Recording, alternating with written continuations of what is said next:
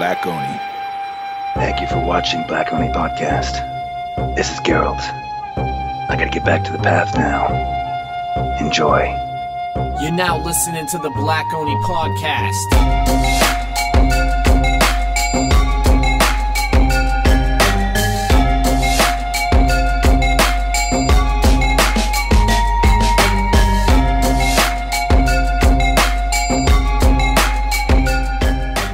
What is going on both YouTube and iTunes and whatever other platform you use to listen to this podcast? I am your host, Will Black Oni Wiggins, and I am joined today by two familiar faces and one face that is new to our show, but not new to everyone else. So, the first guest I'd like to introduce is Dave, aka Soil, aka Soad. What's up? And then we have Chris, otherwise known as It's Yoru. Hey, what's up, guys? And we have none other than Doug Cockle. Hello, how are you guys? How is everybody? Doing well, man. Doing well. And for people at home who aren't already in the know, Doug is most notably recently, the Game of the Year, whatever. Did the voice for Geralt of Rivia. He did a voice in Dead Nation. He played in Captain America.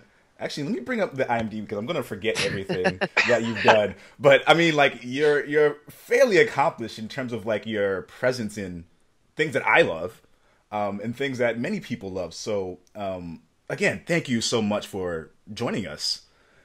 Yeah, no problem. It's a pleasure. This is so cool. As our start to the podcast, we do something called our icebreaker. And our icebreaker for this episode is, what was your best surprise for 2015? And what is your most anticipated surprise or release for 2016? In the gaming world or just in general? Let's say gaming and in general. Yeah, let's do a little bit of both. Yeah. I'll just do gaming, but if you have something in mind for in general, definitely share it. I don't know that I had a big gaming surprise in 2015. I think it was a little bit surprising that CD Projekt pushed back the release date of The Witcher twice. That was a surprise. Mm-hmm. I kind of wasn't surprised about the first one, but the second one was a bit of a surprise. Mm-hmm. But I completely understood it. I was like, yeah, that they want to put out the game right. They don't want to just throw something out there that then needs massive updates and stuff like that, fixes and everything else. So I thought they made a good call there, but it was a surprise. Yeah. Any other surprises? No, not a gaming surprise. No. Okay. No. That's legit. And the other part of the question was, what am I looking forward to? Yeah, in 2016, like, what's your most anticipated release in 2016? Gosh, I have no idea. To be honest, we're only a couple weeks into 2016, That's and true. I have been all over the websites and stuff like that, looking at what's coming up. Yeah. But, what am I looking forward to? I don't know. There's so much coming this year, and like so much we don't really know that much about, so it's kind of hard to... I know. Well, I'm really excited about this VR stuff coming out, Yeah. I mean, that's really exciting. I don't know if I'm going to spend £600 to buy an Oculus Rift or anything like that, real soon. Yeah. But, because you know how these things work, it tends to be the first iteration of anything. It's kind of, iffy. And then, you get the second version and the third edition and everything else, and then it gets better and better. Yeah. So I'm kind of, that's one of those watch this space things for me. I really want to see where the VR goes. That is absolutely the next thing in gaming, isn't it? Yeah. I think so. I mean, I don't know. I have no idea. I mean, I've mentioned Oculus Rift. I could mention other things as well. That's just the one that came to mind. But we'll see, because there's 3 different ones coming out, aren't there? Or 4? Like the one by Sony, which is it still Morpheus, or did they change it yet? It's VR. Yeah. Just PlayStation VR, Yeah. and then there's I'm trying to think. Obviously, Oculus Rift is the most Obviously, popular Oculus, one. and there's 2 other ones. You are right. There's Shoot. like the HTC headset. Yeah. What was it? Oh, one of my friends was talking about it. Isn't Vibe? Is that it? It might be that. Either Like that or HTC Vibe. yeah. Sounds kind of right, yeah. Yeah, but there's like 4 different ones coming out. Yeah. So, it's going to be like a, heads on, bam, bam, bam, see who wins the race for best thing. But we'll see what happens. I'm looking forward to trying it sometime, It's, yeah. I tried really cool. I tried the Rift before at a PAX and somewhere else, and I tried it out and it was like really cool, but it was like one of the earlier development kits. It wasn't like the full release, so. Yeah, I saw one of the kind of beta versions. One of the sound studios I work at, they've got one there. They're testing it out, and I nearly asked them if I could give it a go, but we just didn't have time, so I didn't get the opportunity. But so it was like right there in front of you, like yeah. What about you, Dave? What are your answers to this? Oh, the question? Yeah, best surprise for 2015 and most anticipated release. I guess gaming-wise, I'd go with Dying Light. Dying Light was my biggest surprise of 2015. Yeah. That was an awesome zombie game out of left field. Yeah, I agree. And then for next year, my most anticipated release, because me and Chris were just talking about this, I'm still going to go with Doom. Yeah. Like, I can't wait for Doom. Like, I've been waiting and waiting and waiting. I just want to play that game. Yeah. That's just Did you me. play the original? Oh, yes. Loved it. Loved it. Yeah. Yeah, the original is super classic. I played a lot of that. Yeah, the last It time drove we had... me crazy. Old school fun, though, man. Oh, yeah, it was great. I'm terrible at games. I love them. I absolutely adore games. I'm terrible at them, though. I always get killed. I die all the time. Doom is hard because you couldn't really, like, aim. You just kind of, like... Yeah. Turned and then hoped that the person up was the person you were shooting at. I just remember there were all these secret doors and stuff like that as well. So, and I was just terrible at finding them. So I just run around the same level over and over and over again going, I don't know what to do now. Yeah. It really wasn't easy. What about you, Chris? I'm sorry, the video dropped like midway. I Oh, yeah. I don't know. What was your best surprise for 2015 and your most anticipated release for 2016? Gaming wise, the best surprise. Wow. I can go before you if you Yes, don't have please. the answer right away. Yes, please go right ahead. My biggest surprise was my disappointment in Batman Arkham Knight. What we just talked about it. We were just talking about it. Because I was playing it and loving it and loving it. I was like, oh my god, like this brings back all the memories of playing like Arkham City and Arkham Asylum. Like it felt so awesome. And then like there were things that were happening constantly that were really like nagging at me. I was like, this is souring my experience a little bit. And I thought about it a little more. I was like, this is really starting to suck right now. So my biggest surprise was like how disappointed overall I was with Batman. I think it came down to like the reveal of the Arkham Knight, some of the lack of like boss battles, some of the repetitiveness that happened as a result of like the implementations they added, and like to get the true ending you had to get like 256 Riddler trophies. And I was just like, this game's like making me mad. That was a very disappointing function of the game, I guess. It's like, in order to fight the Riddler, you must get all these impossible like trophies. And there were like 2 boss battles in the game, so it's like to get that one, the third one, you had to like do all that. I'm like, come on, guys. Did you finish that? Did you finish that? And did you finish that? No? Nope. Okay, you can't continue. Nope. And you need it for the ending. Yeah, exactly. There were a lot of things I loved about that game. Don't get me wrong, but yeah. I was just disappointed. I guess I was just expecting too much. I think that's what we all were, especially with Rocksteady. I mean, come on, they came at it, and we saw what Origins did, and so we were kind of like left wanting more, I guess. Yeah. Yeah. I guess my most anticipated release is Horizon. Ooh. Really? Yeah. Zero Dawn? Well, it's between that and Paragon, honestly. Like, I think those 2 games are... Huh. Well, okay, I lied. There's another game that I'll talk about later, but I think in terms of like as a definite, like it's most likely going to be really cool. It's going to be Horizon because it's like an action RPG set in the future with like crazy robotic dinosaurs. I'm still trying to figure out how that dynamic works and like why they're dinosaurs, but that's part of the fun. And they're fighting them with like bows and arrows and stuff like that. Like what? What exactly? Like I have so many questions. What is this? And, like I want to know. the demos made it look amazing, Yeah. without a doubt. It You does. could It looks incredible. You could take off the Gatling or the Gatling gun from one of the dinosaurs and shoot him with it. I'm like, what is this? So what about you, Chris? Biggest Okay. surprise, most anticipated. I mean, everyone knows I'm a huge Final Fantasy nutcase, so it was definitely on the release of Final Fantasy 15, the demo. That was. It was so limited in what you could do, and it was only a taste of it. But oh my god, it was everything I've been waiting for the greater part of a decade for. Yeah. Yeah. It was It's unbelievable. literally been a decade. Yeah, A long time. yeah. Well, nice. We're not gonna get into that. I'm gonna have like PTSD flashbacks of that. Yeah. Every But E3 what about your most? Is that was your surprise or that was your most anticipated? that was my surprise. The most anticipated for 2016. Final As Fantasy VII. no, I'm not gonna follow. You double down. We were just talking about that. But no, there's so many games coming out. But I mean, if I had to just choose one, I think it's Mighty Number 9 comes out this year, right? Oh yeah. So yeah. Really Spiritual look. successor to Mega Man.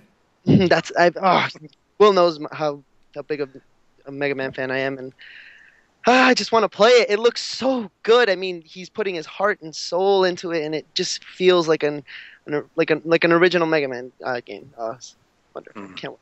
That's what I'm waiting for. Cool. That's awesome. Hopefully February.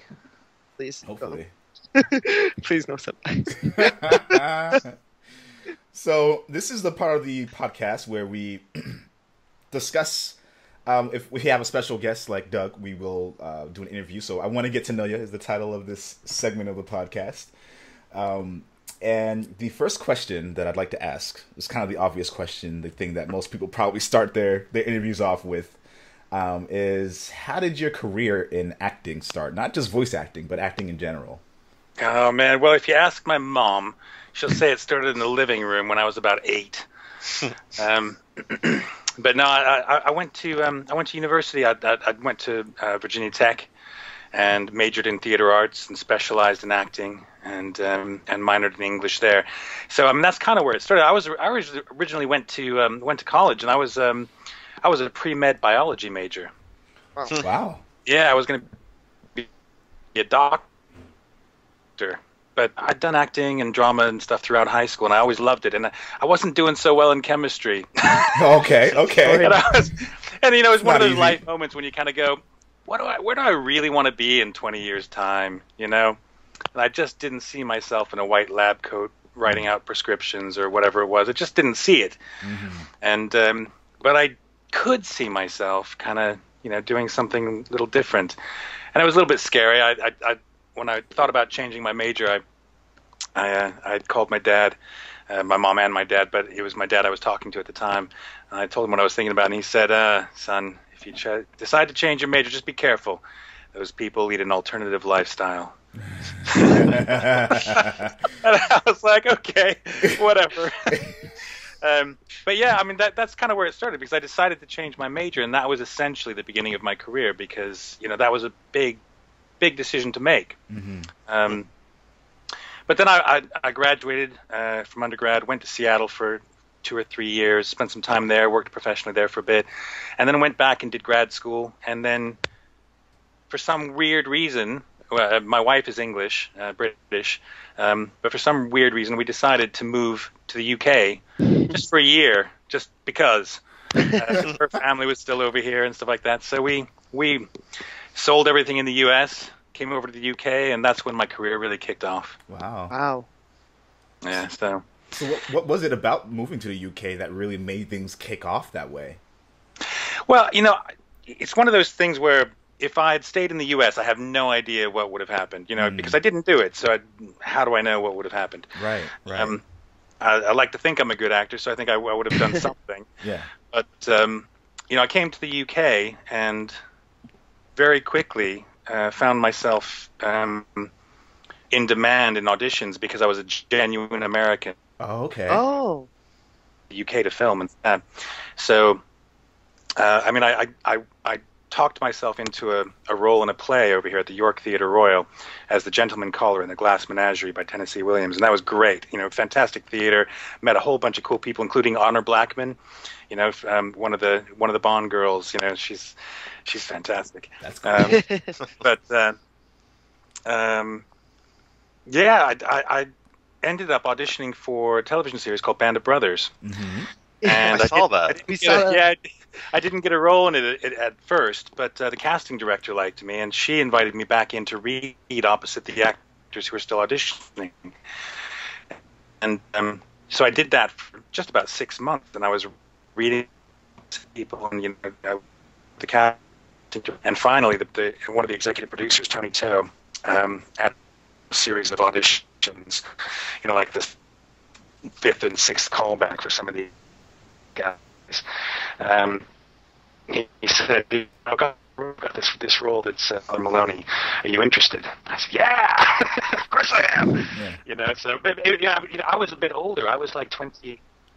I was 29 or 30 when I was auditioning for Band of Brothers, and all the guys that were auditioning for that were in their early 20s or late teens, because that's the age of the guys who were, in real life. Mm-hmm. So it was just my age that was kind of keeping me out. But Father Maloney was that little bit older, so it actually worked out really well. So yeah, that was kind of where my career really kicked off. Wow. But in terms of games, that's a whole different story. Right. Whole path, That's so cool. And so I guess that leads right into our next question: is how soon into your career did you really start doing voice acting for games or for anything? I did a little bit of voice acting in the States, but it wasn't for games or anything like that. I'd never even thought about games. I loved games, I played games, but I never thought about voice acting for games. When I was in the Glass Menagerie, I invited a whole lot of agents to come and see it because I didn't have an agent at the time. Mm-hmm. And this one agent came and saw it and liked what I was doing, didn't know what to do with me because I was an American in England. But she ended up putting me up for this role in a game called Independence War II: Edge of Chaos. It was the main character, Cal, who I was put up for, and she was just trying it out. And this little voice studio called Outsource Media, they're a lot bigger now, but at the time there were like 2 people running the show, and they were based out of Harrogate, up in the north of England. And I was in York, so we weren't far away. So he agreed to see me. I went over and I auditioned, and I got the job. So that was the first time I'd ever done anything with games in terms of voiceovers. I just walked in, read a bunch of stuff. Mark S. Dale, the guy who was directing the production and owned the company, directed me a bit, and we did some different things, and then he cast me, and I went in and did it. And from there, it just kind of rolled. They kept bringing me in for other auditions. Other roles happened, and it just developed. That's amazing. That's really cool. Yeah. What is your absolute favorite role to play in movies or television or games? It can be either one of those things. One I have played, or one I would like to play. Well, that question is coming up. That's coming up. Yeah. So what I have played. Well, I'd be completely remiss if I didn't say Geralt. Yeah. but yes, that's partly because Geralt's not the most dynamic character that I've ever played. But what's really cool about playing him is I've played him for 10 years, and across 3 games. So and it's rare as an actor to be able to do that with anything. Yeah. Because mostly what you're doing is you're jobbing in and out, and you're there for 3 weeks or a month or a day or whatever it is, and then you go away. But this has been a 10-year relationship, so when I really look back, it's the development of the role, the development of the voice, the development of the character, my relationship with the developers, with the sound studios, all the people I've met, friendships I've made, and all that stuff. It's all tied in with this Geralt character. And so I have to say that he's probably my favorite character to play. That's but, so cool. For that reason. But the one that it's not a media thing, it's a stage thing. I was in a play called Burn This at Lancaster, Duke's Theatre, Lancaster. And I played the gay roommate, Larry. And it was so much fun. I had a blast in that play. I just enjoyed the character so much, and just had great time with it. And what I tried not to take the piss out of it or anything like that. I tried very hard to develop a very real, very truthful character. Yeah. And people did comment on that, so I was very proud of that. But I also enjoyed it because he was a funny guy. Yeah. As a character, he's just funny. Yeah. So that's so cool. Really enjoyed that. That's awesome. Would you say one of the things that this is not even in the agenda? This is a question that I've been thinking about for a while, and I can imagine being kind of a challenge for portraying a character like Geralt, because he's got the gravelly voice, of course, and I know that over time that can hurt your voice box a little bit, but it must have been really interesting and difficult to kind of convey this kind of stoicness, but also kind of making the character interesting, because I'll be listening in on the conversations that are happening in The Witcher, and they say that witches are supposed to be emotionless, but it's very it's very clear that Geralt has emotions, and he tries to be stoic, but there's times when he's really invested in a situation or a scenario, and he wants to do the right thing. That's always been kind of ingrained, or do what he thinks is kind of the just thing to do. So yeah, what is that experience of kind of trying to teeter on the edge of both of those been like? It can be frustrating, to be honest, because as an actor, I really want to get into the high drama, Yeah. I want to play with stuff, but also it's been a real challenge, because finding ways to allow, just through the voice, Geralt to have a three-dimensional existence, while at the same time I'm being directed to take out as much emotion as I possibly can. It was very challenging, and sometimes it's frustrating because you're trying to achieve something that is against every bone in your body. Yes. But at the same time, there's something really satisfying about it, and I think that the key to Geralt is that it's not that he's emotionless, or that any of the Witchers are emotionless. I mean, if you look at the other Witchers, Vesemir, some of the other guys, they're not emotionless. Correct. I think it's more just that they have to compartmentalize what they're doing. It's like somebody going into a theater of war today. They put on the battle gear and they go in to fight, and they have to just go, "This is what I'm doing." How I feel about this has to wait till later. Yeah. Yes. Yeah. So I think to a certain extent, what you don't see in The Witcher is the times when Geralt is sat in the portaloo out back, going. I don't know that he ever does that, but You never know. in those private moments off camera, outside of the game, I'm sure Geralt has his moments, bottle of whiskey, packet of Canadian chocolate Club. chip cookies, duvet, watching Sex in the City or something. I don't know. Oh my god! The equivalent of Sex in the City at the time was Sex in Novigrad. yeah, exactly. And it's always been All weird. my Baron's children. It was always I was always confused about that playing through the game, because it was I was seeing all the Witchers kind of interacting, and I was like, these guys, I guess it's a myth in the mythos, right? It's this their myth is that they don't have emotion, and then when they come by, they're like, oh, you really don't have emotion. It's no, he actually is doing the right thing here. What is your dream role? My dream role. There's not a specific one. I could name a lot of roles I'd love to play, and most of them are in the theater. Okay. Really. Because I grew up on the theater. I was trained as a theater actor, and my great love is live performance. But I do love television and film and voiceover work and all of that as well. It's all great. It's all wonderful. But my real passion is live theater performance. I think. I mean, I could say all kinds of things. I'm a little old to play Hamlet now. I would have loved to play Hamlet. I'm probably about 20 years from King Lear. There's things like that. The classics. Yeah. But I think what I really would like, I don't have a dream role. I think I have a dream situation where I would love to work with a really, really great director and work on a role that becomes part of a film or a television series or whatever it is that becomes iconic. And The Witcher is kind of like that, actually. But and Geralt is like that. Mm-hmm. So I have done that to a certain extent. But I would really like to do that. I'd like to do that in film. I've been watching all these interviews about the Hateful Eight.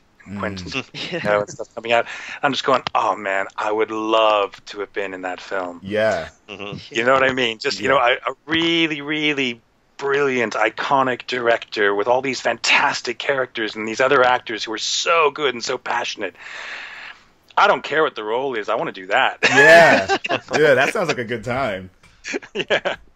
It sounds like a very good time. I think I remember both Chris and Dave had really good questions too that they wanted to ask. I wanted you guys to ask those questions. I can remember. Chris, you can go ahead. Of course. One of my questions was at the time I didn't know that well, at the time I was wondering, did you ever actually work with any of the motion capture suits or the mocaps? Like no, and it's one of the. Yeah, no, I haven't. I've never done that in any game. I would love to, though. I mean, it's one of those little, bucket list career-wise kind of things. I would love to do some motion capture. I was watching Benedict Cumberbatch doing Smaug the Dragon. Yes. Have you seen that video? Yeah, it's brilliant. I mean, he's great. Yeah, but he's that's wonderful. What it's about. It's about fully committing to something that is going to be rendered completely differently, but it's about giving the performance to base that rendering on. Exactly. Yeah, so that's so exciting. I haven't done it yet, not yet, Chris, but fingers crossed, sometime soon. You will, hopefully. Directors, if you're watching this, make sure you get Doug on for some motion capture stuff, because I was just thinking about that question. I was like, that would be a perfect thing to ask now, because you're talking about the performance and being on stage and the actual presence of the character in addition to the voice. That'd be like a perfect combination. Yeah, absolutely. I mean, I have friends who do it, and they just say it's amazing, an amazing experience. That's so cool. That's wonderful, dude. That's sick. I hope you get a role with a large mocap, sequence and everything, where it recognizes your facial expressions. You bring it to life. It becomes, you in that suit. Yeah, absolutely. Oh, it'd be fun. But they're coming out with a Witcher movie, and I thought, well, they've probably got some CGI monsters in there. Maybe I can be a monster in the Witcher. That'd be cool. That'd be really cool. That'd be wonderful, dude. That'd be sick. And Dave, you had a question as well. I mean, it was more off the top of my head. It was, so what's it like being forever linked to the phrase, "Come on, Roach"? So I must have heard that, I don't know how many times over the dozens and dozens of hours I played that game.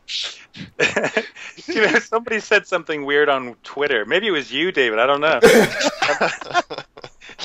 Said something about they like slowing up and speeding down Geralt on Roach because they like hearing him go, "Whoa, slow down, whoa, slow down. Oh, speed up, come on, Roach, come on." That's awesome. I'm gonna do that next time I live stream. Just keep doing that over and over again. I think somebody out there is having a very interesting time with Roach. Yes.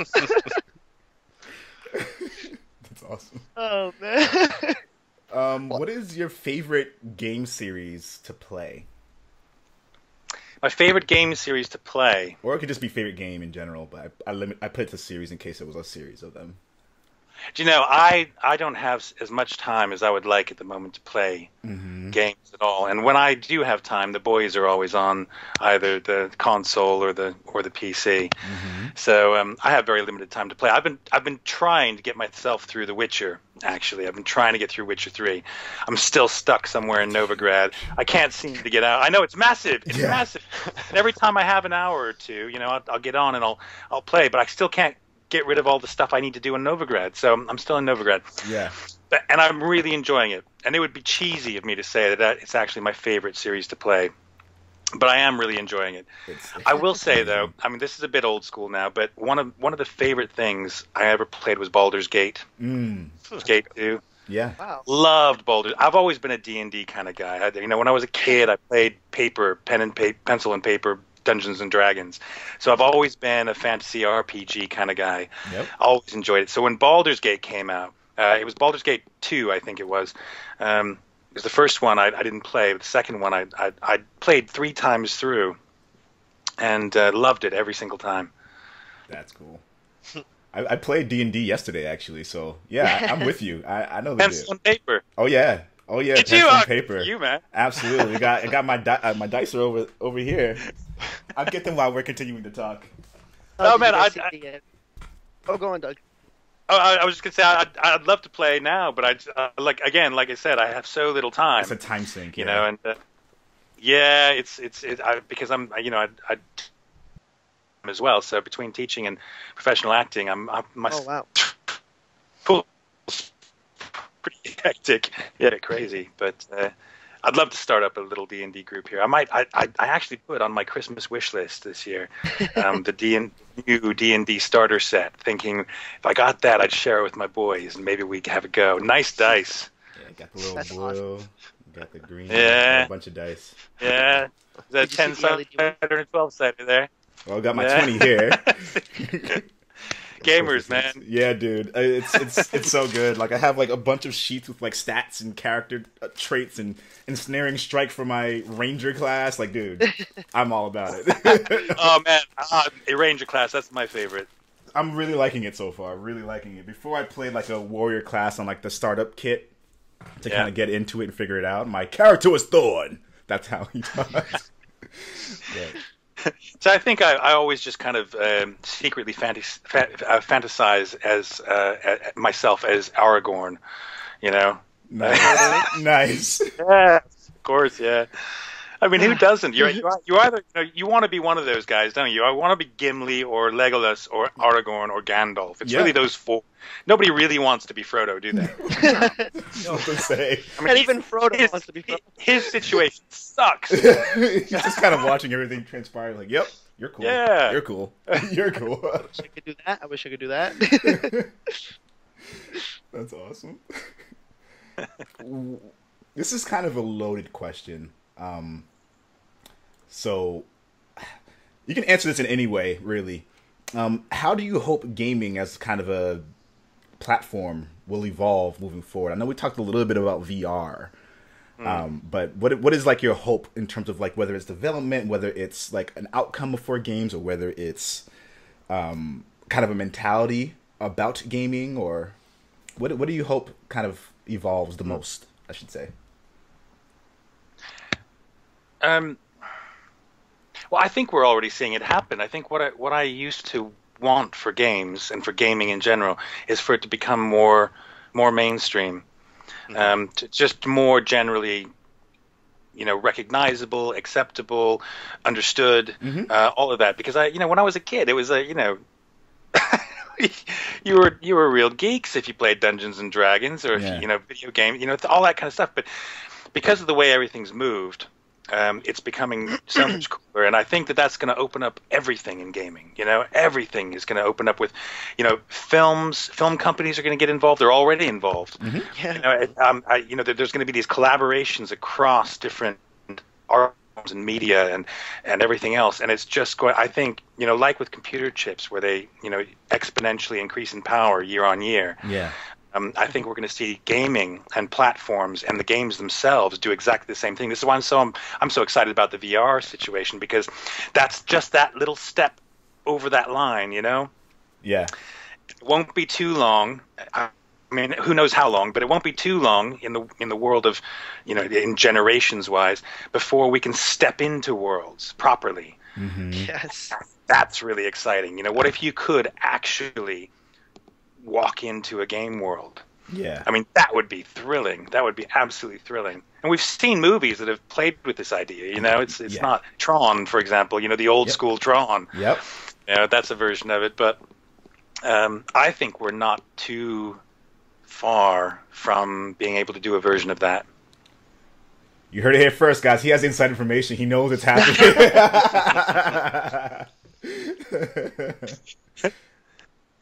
No secrets there. I know nothing. I know nothing. I think that's really interesting, and I also think we're kind of heading in that same direction too. It's like this is what our next big step is. I don't know logistically, like control wise, if it'll still be, using a controller, or if it's going to be in a literal space and you're kind of, moving around in the virtual world. But I would also love to see how that transpires. Like, bring it on. Yeah, it's like the Star Trek hologram kind of, holodeck. Yeah. Yes. Yeah. That was so cool. I mean, science fiction always predicts the stuff that we end up being able to do. So it's going to happen. I just think we're closer than ever. I'm just waiting for lightsabers, man. It's obviously we're closer than ever. Every year we get closer. Yeah. Yeah, exactly. It's almost there. Yeah. Another kind of loaded question, but if you can make your own game, what would it be like?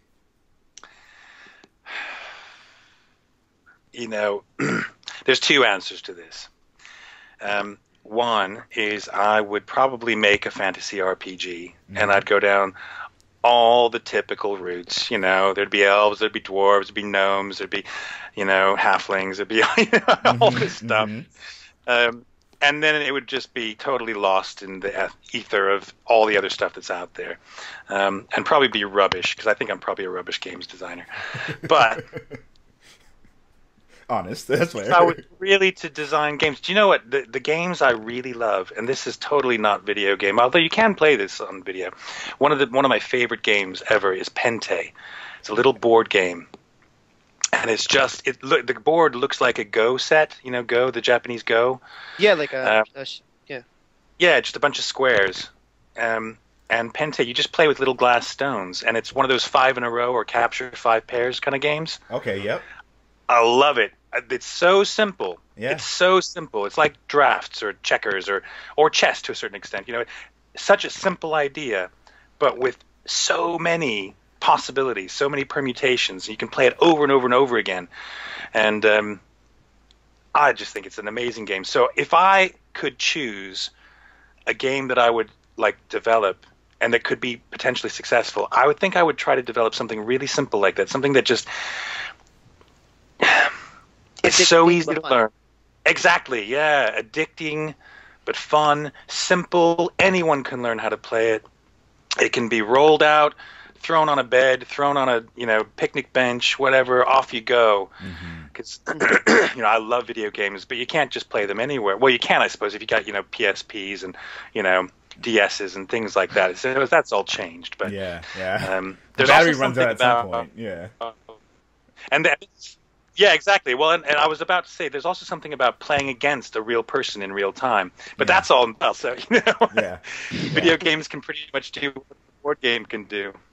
Yeah, and even what Witcher 3 kind of did was they incorporated another mini game that's almost on that same level, Gwent. It's another game inside of the game. So some people get on Witcher 3 just to play Gwent.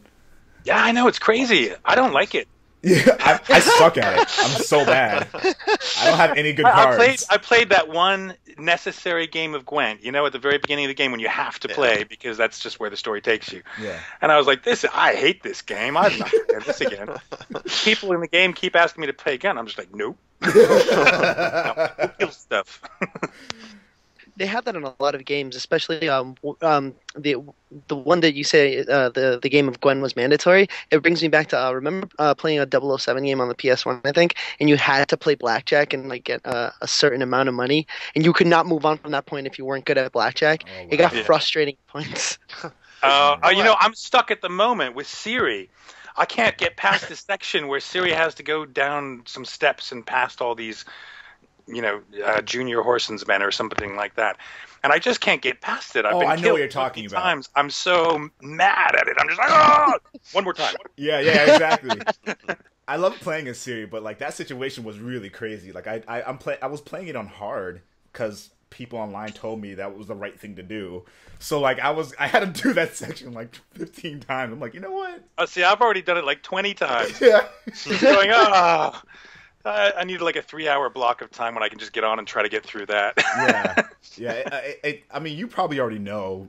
Did you already know kind of exactly what happens throughout the entire game while you were doing all the voiceover work, or did you try to have a little bit of a cue of what's I know all the main storylines, but like these little excerpts with Siri in them, I don't know anything about those. I didn't record anything for those. Yeah. So I never saw any of the summaries. I didn't record anything for them. And I've been pleasantly surprised actually, because I thought, well, having recorded the whole game, I'm probably going to remember every situation when I get to it, and all the choices that are available. I don't.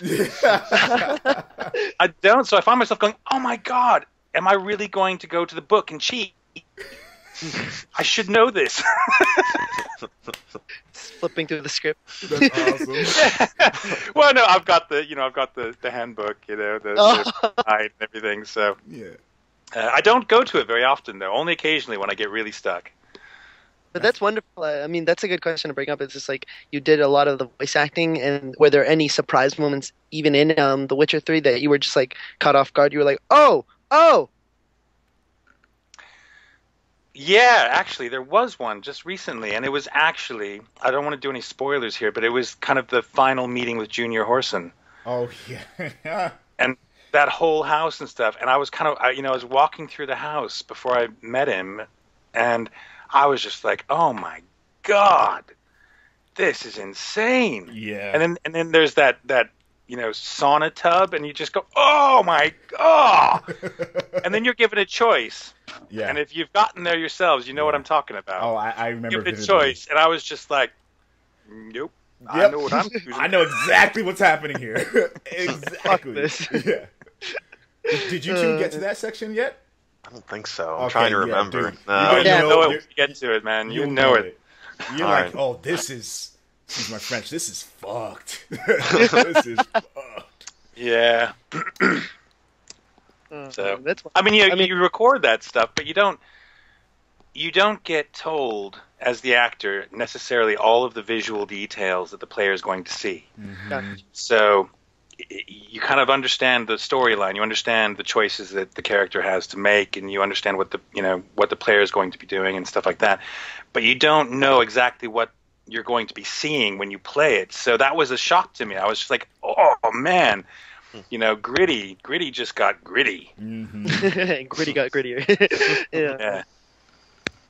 And before we let you go, I know you have other things you have to do.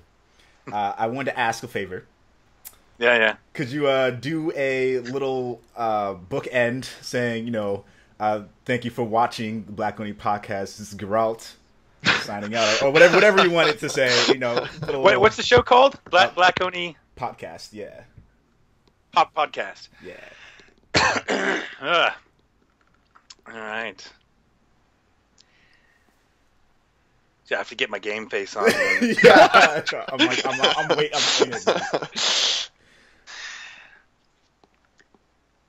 Thank you for watching Black Only Podcast. This is Geralt. I gotta get back to the path now. Enjoy. What? Like that? Yeah. I like it. I think I mentioned to you in a tweet before. I was like, every time I'm on stream or playing it, like I'm trying hard to do the voice. I'm just like, this isn't this, because like I'm kind of like amongst some people I know I'm known for like doing the Solid Snake voice, so it's a little similar in a way, but it's like if I'm trying to do it, it's totally not the same. So I'm like, man, this is harder than it looks. It's totally different. Somebody tweeted to me the other day, yesterday actually, and said, "Hey, did you do this particular character in Watch Dogs?" And I was like, no, not unless I was drugged and asleep when I was doing it. But, to his ear, it was a very similar kind of voice. There's a lot of those voices out there, though. A lot of those those gruff kind of, I'm a tough guy kind of voice, And I do another voice for another game called Blues and Bullets. And it's a very similar voice. It's not Geralt, but it's very, very close to Geralt. Yeah. And, that's what, sometimes you get called in for. They want that kind of reluctant hero, kind of, I've been around the block too many times, I've got stones in my shoes kind of. Oh, that's awesome. So, yeah. Doug, thanks again so much for coming on, for sharing your time, sharing your experiences with us. Anytime you want, you're more than welcome to come on again and kick it with us. Yeah, thank you, man. Oh, Thank cool. you. Well, Thank you very let me know when this goes out, and when you guys are on and everything, and Yeah, I'll check. I haven't honestly had a chance to check out the podcast yet, so I will do. I promise. Some of them are long, dude. Don't even worry about it. We ramble Yeah. a lot. Yeah. Well, that's all right. That's all right. Will, David, Chris, man, you guys are great. It's been Yeah. lovely having a chat with you. So Yeah, absolutely. We'll be in touch for sure.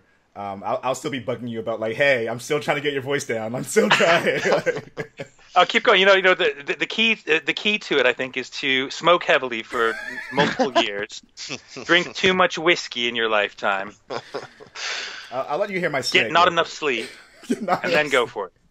Thank you for watching the Black Oni podcast. We appreciate you stopping by. So like that's like Snake, right? Nice. That's all right though. Yeah, it's okay. It was a growl. Like I'm not even gonna try to do a growl. I'm not gonna embarrass myself. Everybody's got an inner Geralt, you know. Yeah. You just gotta channel him. Yeah. Channel him through. And I love the way you say like like just so subtle, so perfect. I'm like, oh man, this is good. Yeah, there we go. That's wonderful. Yeah, and it's all the little things, isn't it? You know, the ones that everybody knows, like care for a game of Gwent. Like, no, damn it. So long. Farewell. I'd like to have a look at your wares. Yeah. It's all that stuff, isn't it? I mean, those are the things you hear most often. Yeah, totally. But you know what's funny about those things? What the developers could have done is had me record each of those things once and then plug that one thing in each time. No, they're all recorded completely individually. Really? Wow. Jeez. Yeah. Wait, so Every single so long is its own unique so long. every time. That's Oh, different. wow. That's different. really cool. I know a lot of. I know they'll have you read like a bunch of generic lines, and then they'll kind of cut and paste throughout the game. But that's wonderful. Yeah. Holy Yeah, crap. no, they were really keen. You know, CD Projekt Red was really keen on making sure that Geralt's responses were as organic as they could be Yeah. throughout. Wow. Yeah, so none of this cut and paste stuff. That's awesome. I think all the damage, when he takes damage and stuff like that, all his grunts and howls and all that's all cut and paste stuff. Okay. Well, yeah. But Okay. the dialogue isn't. No, that's all fresh. How many grunts did you have to do overall? Oh, I don't know. I mean, it was like the end of a session for maybe an hour. We did that kind of stuff. Okay. It's Yeah. not bad. That's not bad. But I mean, honestly, when you're playing the game, you're not really, paying attention to the unique qualities of each grunt, are you? No, Kinda but- going, oh my God, I'm gonna die! Run. Yeah. Dodge. Wait, was that an individual grunt? No. Yeah. But yeah, look out for me and other stuff coming up. Obviously, there's the new Blood and Wine. I keep saying it wrong. I keep saying Blood and Fire or something like that. Blood and Wine, expansion pack coming out. Hearts of Stone was awesome. It was Awesome. cool, wasn't it? Yes. We had so much trouble getting that Geralt ghost voice. It was a nightmare. That must Took have us been ages yeah. to the right quality to it. Oh, that's a wonderful thing to bring up because I mean I don't want to ruin anything for anyone who didn't get to it yet, but there is a circumstance that happens that alters the way Geralt talks. That must have been interesting but frustrating too, because now you were changing what you were used to doing for Geralt, but then like doing it in a much different tone now. Yeah, and we played with stuff that was so completely different, and it was amazing. I mean, we went like full circle is kind of how to best describe it. But it took us ages to find it. Yeah, absolutely ages. Oh man, and what are you drinking there, Chris? What is that? What is that? Looked like beer. I keep saying, I know it does look like beer, doesn't it? It's either root beer or it's proper beer. And if it is beer, it's like it's an indie brand, isn't it? It's like some kind of little micro brewery or something. Sam's. Sam's? Is it Sam Adams? Which one? Is it Boston Lager? Yeah. Of course. I'm sorry. No, like Boston Ale. That's a good one, though. Boston I like Ale, that. alright. Yeah. That's Those are awesome. good. I still have like a box of it left, so I'm just like, I've only Yeah. seen one bottle keep coming up, so it's not like, you've been just pulling out of the case, Yeah. That's you guys. Well, that's what it looks like. That's what it looks like exactly. One after another.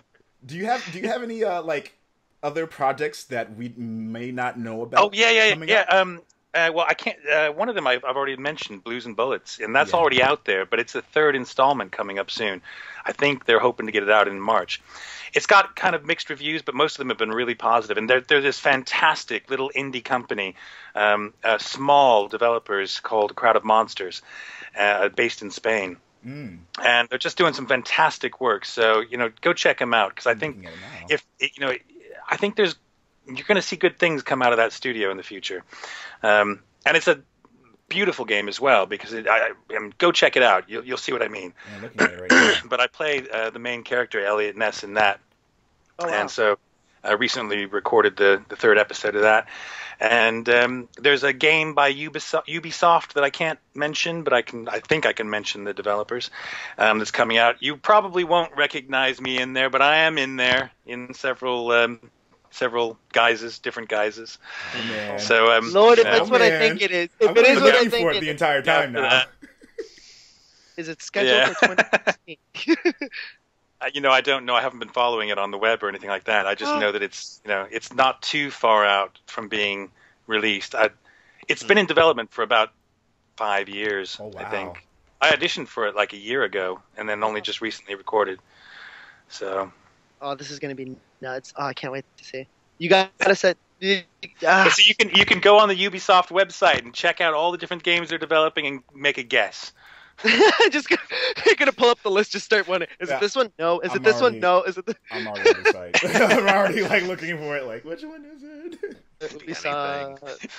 But I can say no more because I signed an NDA. Yeah, dude. It could literally be Assassin's Creed. It could be Far Cry. It could be. It could be anything.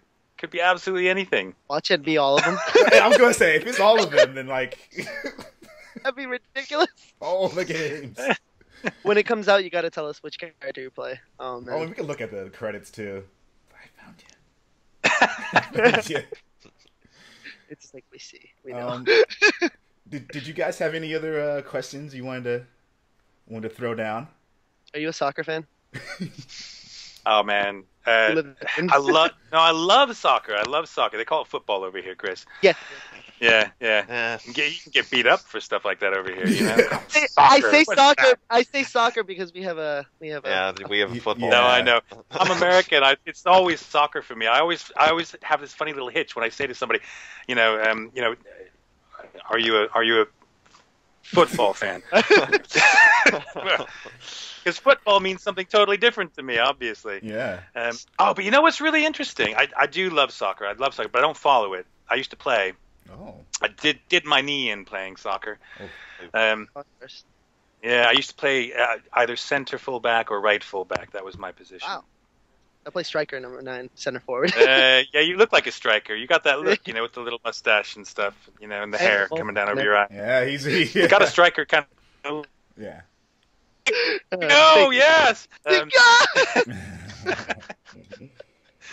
But you know what's really interesting over here in England is American football is coming over here now. Oh. Yes, Yeah. it is. They play at Yes, Wembley. it a lot. is.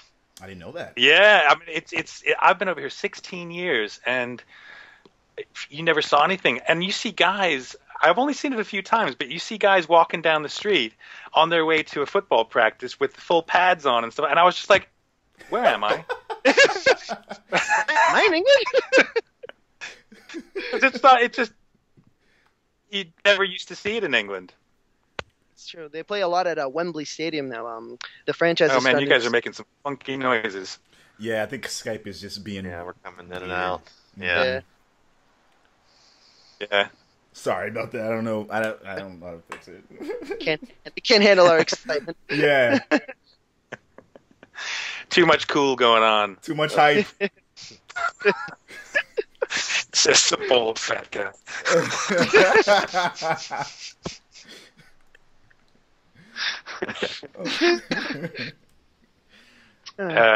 Anyway, so yeah, I'm probably gonna head off soon. Any other questions? Will do. I mean, honestly, I could keep asking more questions, but I wanna be What respectful color of your time. If you want to continue, we could absolutely continue on the podcast with you. But I know we agreed earlier that it would just be. I'm gonna head off, get some dinner and stuff, sort Yeah. myself out. Yeah. So, Yeah, I got a full day tomorrow, so I gotta spend time with the kids while I can, and Next I time, made a bring them on the moussaka podcast, last too. night that is absolutely rocking.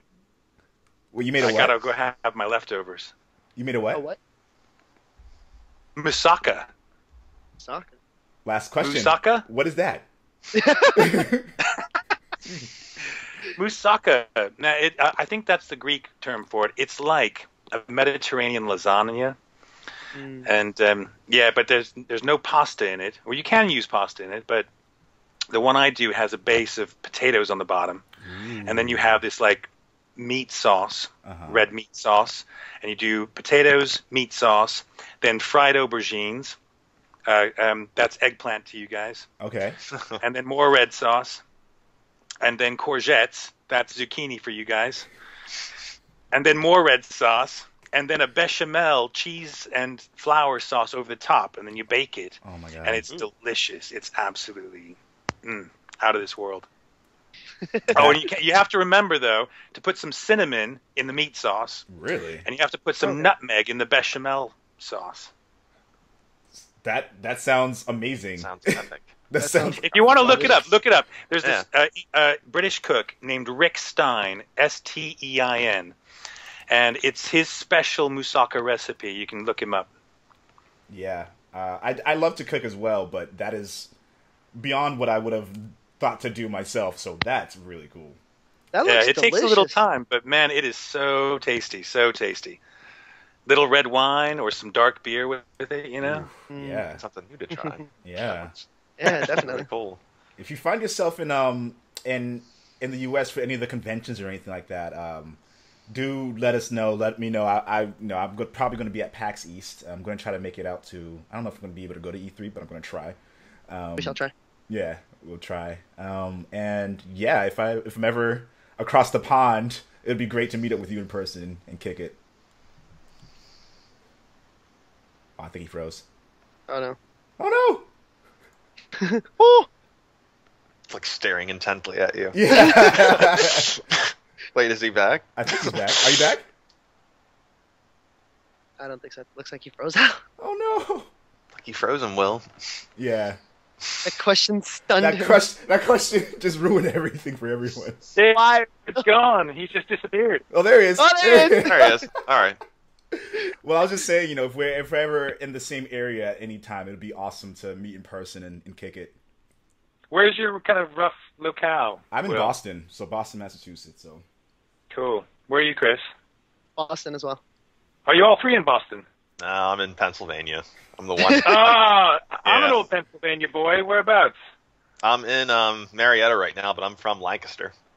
Oh, right. Yeah. No, I went to Penn State for my graduate degree. Oh, cool. Nice. So yeah, right in the middle, center, State College.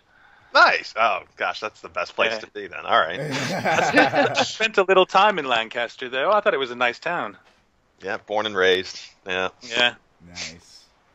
Yeah, all East Coast guys. Well, cool. Well, if I'm ever on the East Coast, especially up in that northeast kind of section, I'll give you a shout, let you know where I'm at. Same here. Awesome. I eventually plan to make it out to England and hang out. Yeah. Yeah, to go to dude. the If you come over this way, let me know. If I can meet up, I'm happy to do that.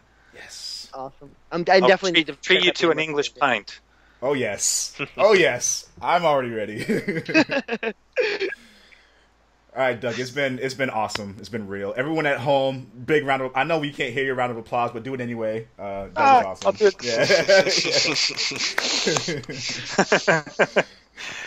Yeah. Well, thanks for talking to me, guys, and all the best to all your listeners. And if you haven't played Witcher 3, play it. If you haven't played Blues and Bullets, check it out. It's worth checking out.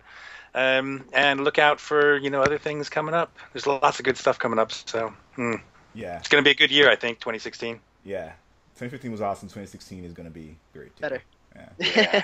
It has to be. So, we took a quick break. We are back. For people at home who listened to the first part of the podcast, the interview with Doug Cockle, guys, so awesome. We had an extra conversation after the interview, and he's just a really stand-up guy. I think you guys are... go check out the games that he's in. Go check out the movies he's in. He's super awesome. Awesome. Down Really, to earth. really lucky to have him on the podcast. And of course, I'm really lucky to have these gentlemen with me for the rest of the podcast. We have so much hype for you guys. We got some football in the background, so you might hear a random outburst or two.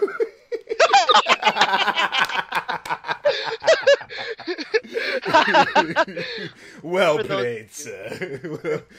For those of you that are just listening to the actual audio, if you could only imagine, just Dave's computer just slightly shifting to the left, so he has a perfect visual of his TV. Oh god, the way he did it was just so sneaky too. It's just like, so the rest of the podcast will consist. We usually have like gaming news, you know, notable gaming releases. There's so much stuff that happened between the last podcast and now, so we're just gonna move on from that. What have you guys been playing lately? I said an inappropriate joke before. I won't say it again. That's on you. You can. I won't judge What you. have I been playing with? Myself. I mean, I have, you know, we just finished up school. Well, I did. Work's been not too bad. I've been playing a little bit of Blops as much as I could. Black Ops 3. I've been on my believe it or not, I've been this is gonna sound really stupid, but I've been playing Neko Atsumi on my phone. It's a cat game on my mobile phone. It's good? It's unbelievably addicting. It's, oh god, it's stupid because you just lay out little cat toys, and then certain cats will come in, and then there's like these What's rare it called? cats. Neko Atsumi, Atsume, and it's just a game about like looking up cats and like certain cats visiting your like little den and stuff like that. Like, let's say if you put out a God scratching bless. post. Dude, on iTunes it has a full 5 stars, and on I know. Google it has 4.5 People love these. or 4 3/4. People love these kitties, apparently. Fucking- It looks cute. I Looks love cute. pussy. Oh my god! I've been waiting for an opportunity to say that all day. He's like, yes, he set me up. It's actually a good game, just especially if you're a cat lover. There's rare cats. You can name your cats. If you're like me, I like to make puns with my cats.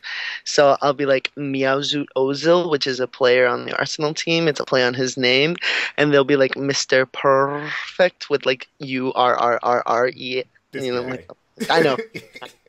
I have 5 cats, so I'm sorry, guys.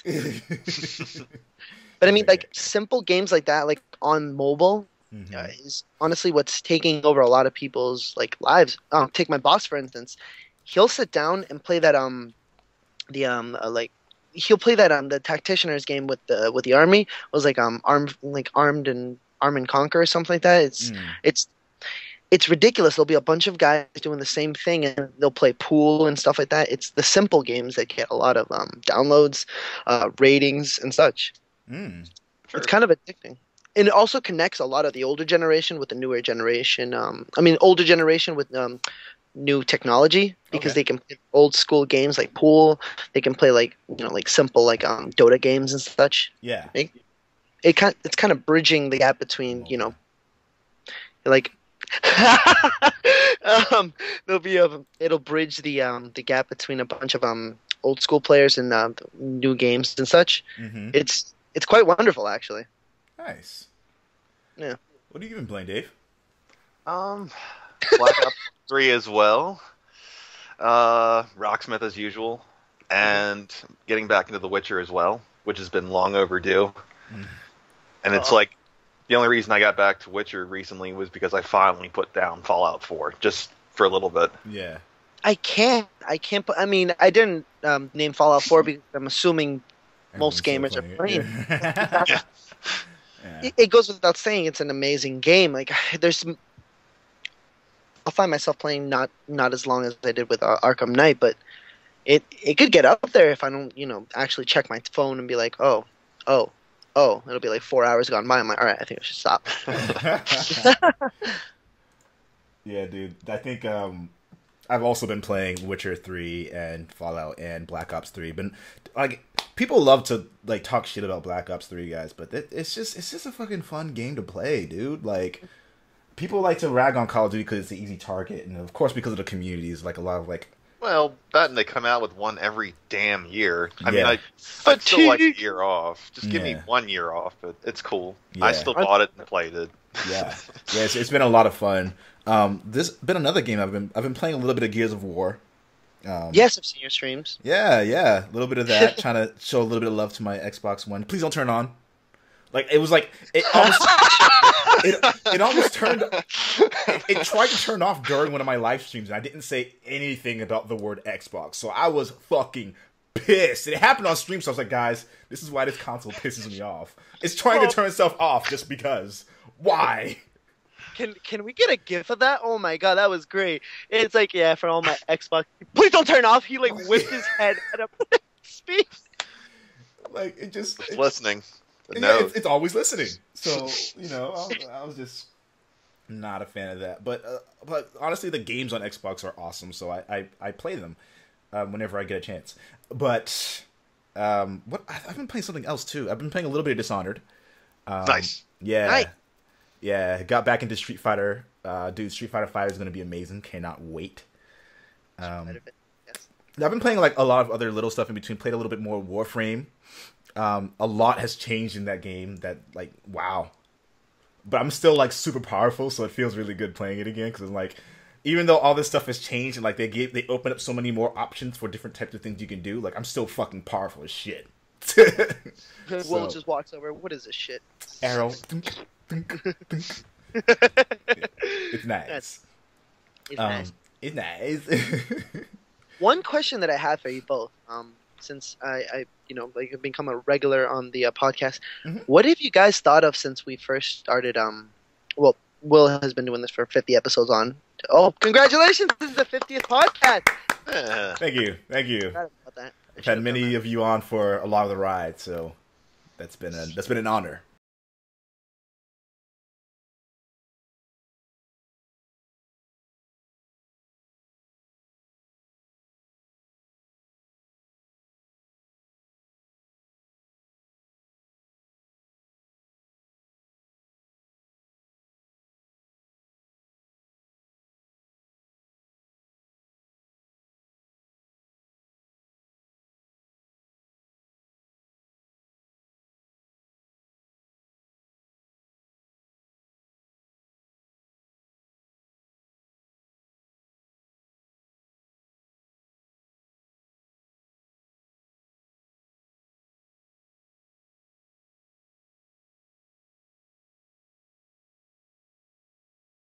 Podcast went up. I don't know. What did we even talk about back then? Yeah, right. Well, I mean, honestly, yeah, it what did you guys not say? change that much? I didn't even have an agenda back then. Just not a public one. I had an agenda, but not a one that was To take over the world, we know Will. shown off to people. But I think the biggest thing to change, aside from just like having next gen consoles, was Yeah. just the way that we interact with the media. I mean, like at any given point, any of you guys can just upload a screenshot of something that you're playing, or this really funny moment. You can just upload a quick video clip, or you can like just jump on a party chat. Like the ease of connecting with people is much more like there's a in a way there's more of a similarity to PC gaming, but in a way it's even more different now because of how easy they made it to just get on, to share something, to jump in. It's all just so much more accessible. It's piggybacking off what you just said. Beforehand, we would, even with the PS3 and let's just say Xbox 360, certain things couldn't have been imagined, like streaming and such. And now they come with applications on PS4 and Xbox One. Don't turn on, and just like stuff like that. You know, it's amazing how the gaming community has come from. You know, like Doug Cockle said, you know, it's like kind of being, oh, you're a nerd for gaming and stuff, to this huge mainstream thing, and a lot of people are gaming. A lot of people are trying to do excellent charity work with their gaming, and it's making a difference, and it's wonderful. There's also assholes out there too, but we won't get into them. You know what I mean? Yeah, and I think when Doug said that, like I kind of remembered my mom saying like, you know, when we're watching football games or any sporting events, like a few years ago, you saw trailers for movies and you saw trailers for beer and all sorts of stuff. But even she's noticing, being in her 60s, like, there's a lot of games coming out. Yeah. That wasn't really a prominent thing. And we're all really connected a lot more than we were, too. But it also reminded me, like, how if you open your mouth and say the wrong thing, and the shitstorm that is brought down upon you. Yeah. You will be retweeted. You will be quoted. You will have sound bits made of you. And it's at the same time, it's great. But at the same time, it's just like, if you say one thing that doesn't, you know, go well with the hive mind, you will get, you know, for lack of a better term, crucified. Yeah, it's just kind of nuts. Yeah. But I mean, it's a double-edged sword. You got your goods and your bads to it. But exactly. I guess we only started doing this like right before next gen launch, so yeah, we've kind of just seen what it's done the last few years, and now they're already talking about the next gen systems. Yeah, PlayStation 5. Come on, I know. Yeah. They said 2019 is probably the projected time is coming, and that doesn't seem that far off. PS4 came out 2013. So, 14, but 15, it came out 16, the Edge. 18, Yeah. 19, so it's 6 years, you know. But it came out on when 13? Well, 13, 14. Let's count that up because it was in. Yeah. You're right. October. It was November. Yeah. November. Yes. Even worse. Yeah. No. Exactly. Right on the teetering edge of 15. So that would only be 4 years. Mm-hmm. Let's break that down. I mean, obviously, PC gamers have to go through with everything. They have to update their the PCs and such like that. But that's like small parts here and there that they can afford. You know, like the next gamer, the next graphics card and everything. It'll be like what, $150, $200. That's fine. But I mean, it lasts you for the next 5 years. I won't mind it as much as long as we can still play our PS4 games. Because, like, especially with these streaming services, for example, and like everything on the online, you have to download them. You can't use discs. Like, but Will, I mean, it's come into a thing that's become such a debatable issue now. It's with certain consoles not allowing to play older games. Yeah. Like, I mean, it's annoying because, I mean, let's just say we get the PS5, but we can't play any PS4 games. It's like, it's the same thing. It's like it's reusing the same mode that you're not being allowed to play with PS4 games or PS3 games on PS4. You know what I mean? It's annoying, to say the least. Absolutely.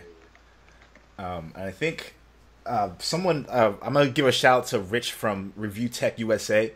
I was watching one of his videos when I was like doing laundry, and he was talking about like how impressed he was on PlayStation Now as a service in terms of like it working properly, like working really smoothly. He was using Wi-Fi when he did it. He was like, it's running better than any other streaming service he's used before.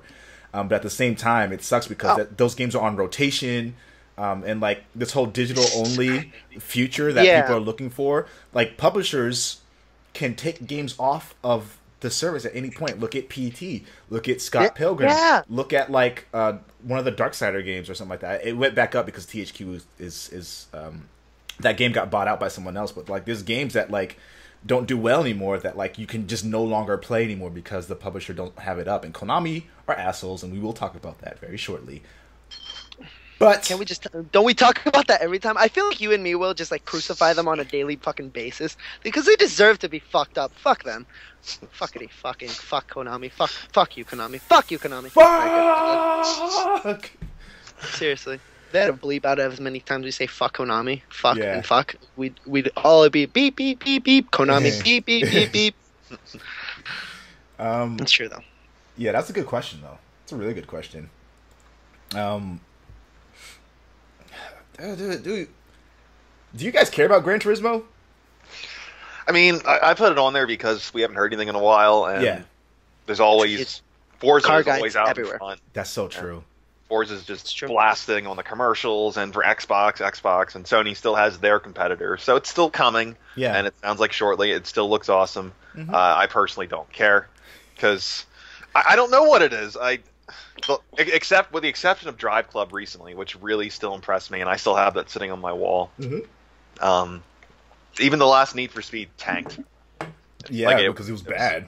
It was only at night, and the cutscenes were terrible. Some of the customization was really cool, but I heard it was just fucking weird. Like, why did they do this to this game? So, I mean, they have I have a lot of friends who play who play the new Need for Speed and who are also into the modding world in the real world.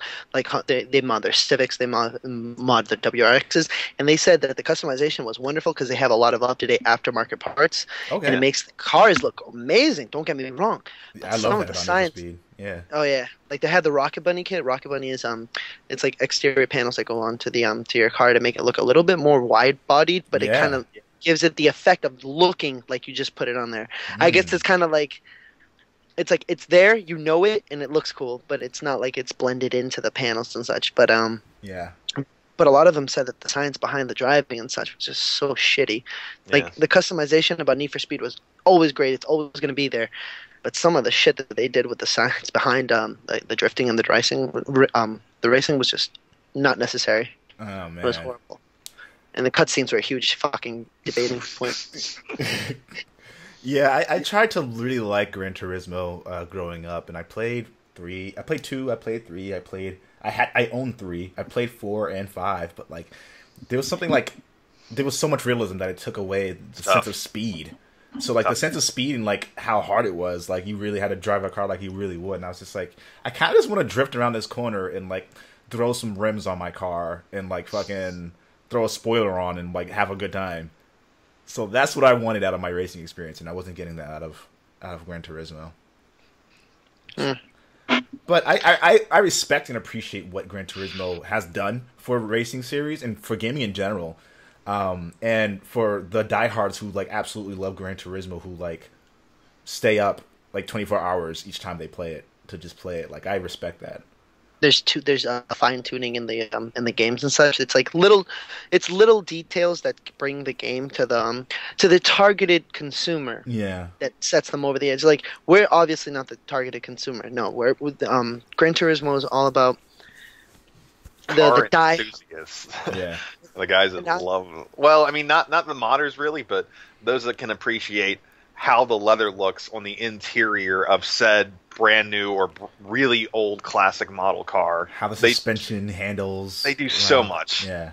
They really do. It's like on the 62 Stingray, they were showing, it's like the stitching. You could see the near stitching perfection. I mean, like I said, I'm a cosplayer, so I can appreciate stitching. Yeah. But some of these visuals are ridiculous. Like, honestly, it's aesthetically pleasing. The visuals are just drop dead gorgeous. It's like, wow. Yeah. But then you realize you're not going to buy a game to admire stitching. I mean, you would if you're into that. But I mean, by all means. That's your thing. It's like calling Dead or Alive fans out there.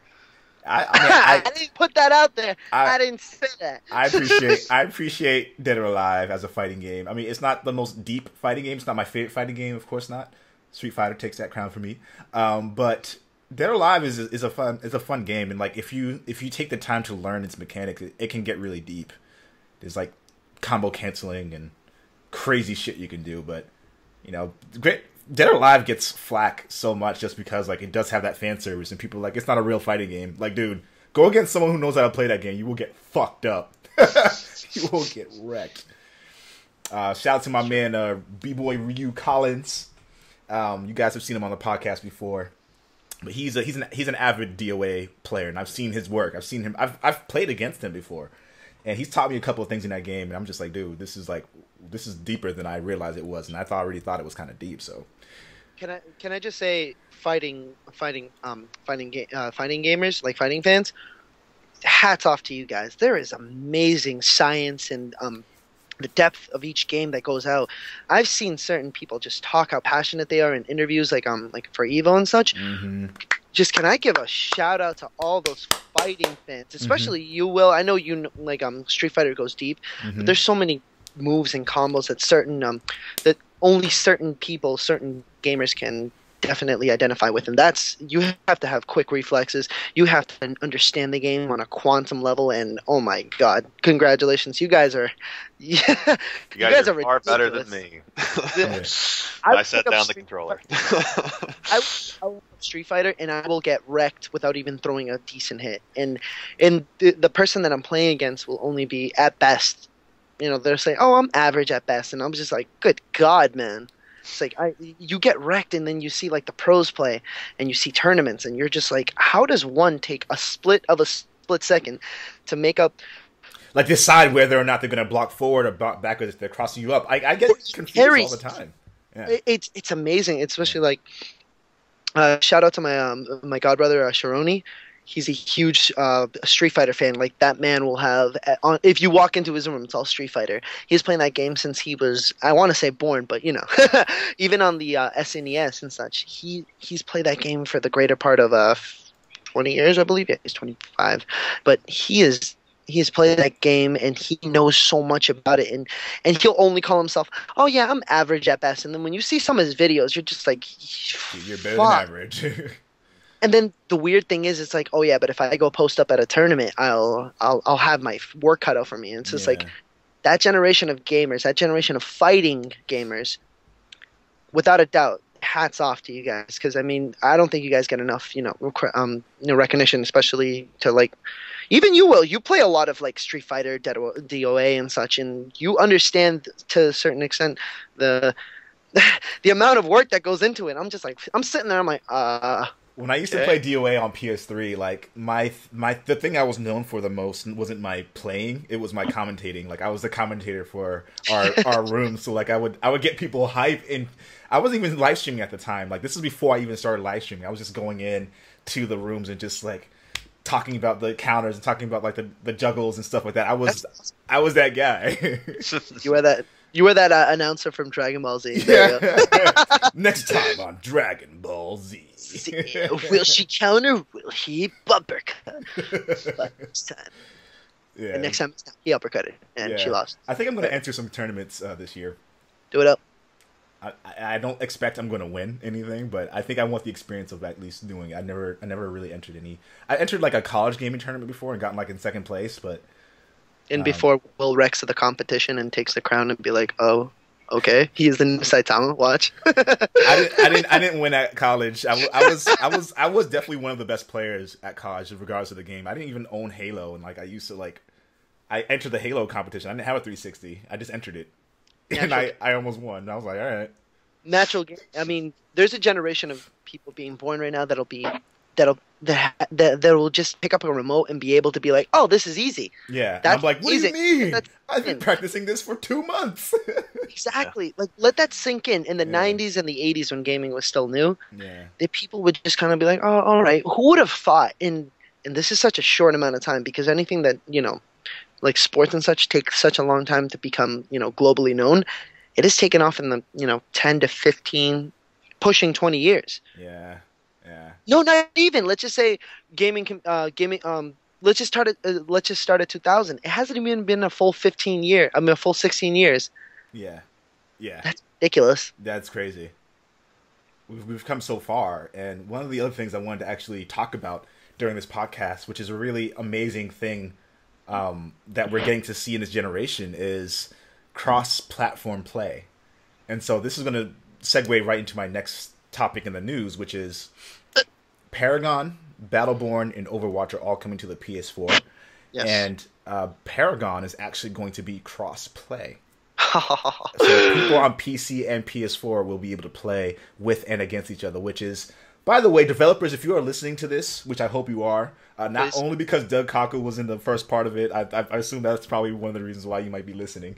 Just please. If you're still listening, guys, do more stuff like that. That is amazing. Like, more options for people to be able to play with each other and interact with each other is awesome. We love to see that. But what do you think is going to be like the premier? Because the thing about these games is that there's certain things that are similar about them, right? They're like MOBA style shooters. Mm-hmm. Which one of these games do you think is going to be like the highlight game of the year if they all do come out this year? See, that's hard to predict. Dude. I mean, we can always send out Hail Marys and be like, it'll be Paragon, it's just... Yeah. I mean, what's the difference between the three? Because they all seem kind of similar. Right. So Battleborn has more of a focus on like cooperative play. So it's more like Borderlands as a MOBA, right? Okay. So it's got that same kind of style. It's got the same kind of like cooperative feel, like the loot drops and stuff like that, and like the energy. It's very similar in a lot of ways to that. I think Overwatch is more of like a Unreal Championship or Unreal Tournament, but with like I miss specific Unreal. Dude, right? That was amazing. I'm sorry. It's kind of like Team Fortress meets Unreal. That's kind of what it feels like. But like each character, of course, in all these games, each character has their own specific things. But this seems very fine tuned to like very balanced like stuff. And Paragon is like a mix between Gears, Unreal, and your typical MOBA. So like again, all these games have characters. It's kind of like Titanfall. I would probably call it a little bit like Titanfall 2 because you have like the random characters that are NPCs. They're just bots running around that you can also kill. You bring up Titanfall as also having like NPCs that you can kill. Like that. Battlefront did the same thing with their dogfights. Oh yeah. They're not related, but I mean, it's just like it's an interesting fact that more and more games are doing it. Yes, it's like okay, you'll see a lot of PvP along with a lot of NPCs as well added in there. It does add an element of fight because you'll be like, all right, players you'll identify with, and then all of a sudden you'll get killed by an NPC. You're like, what the fuck? Yeah, yeah. I mean, I like to say I'm a decent pilot, but then I've been taken down by NPCs that play like they're fucking players.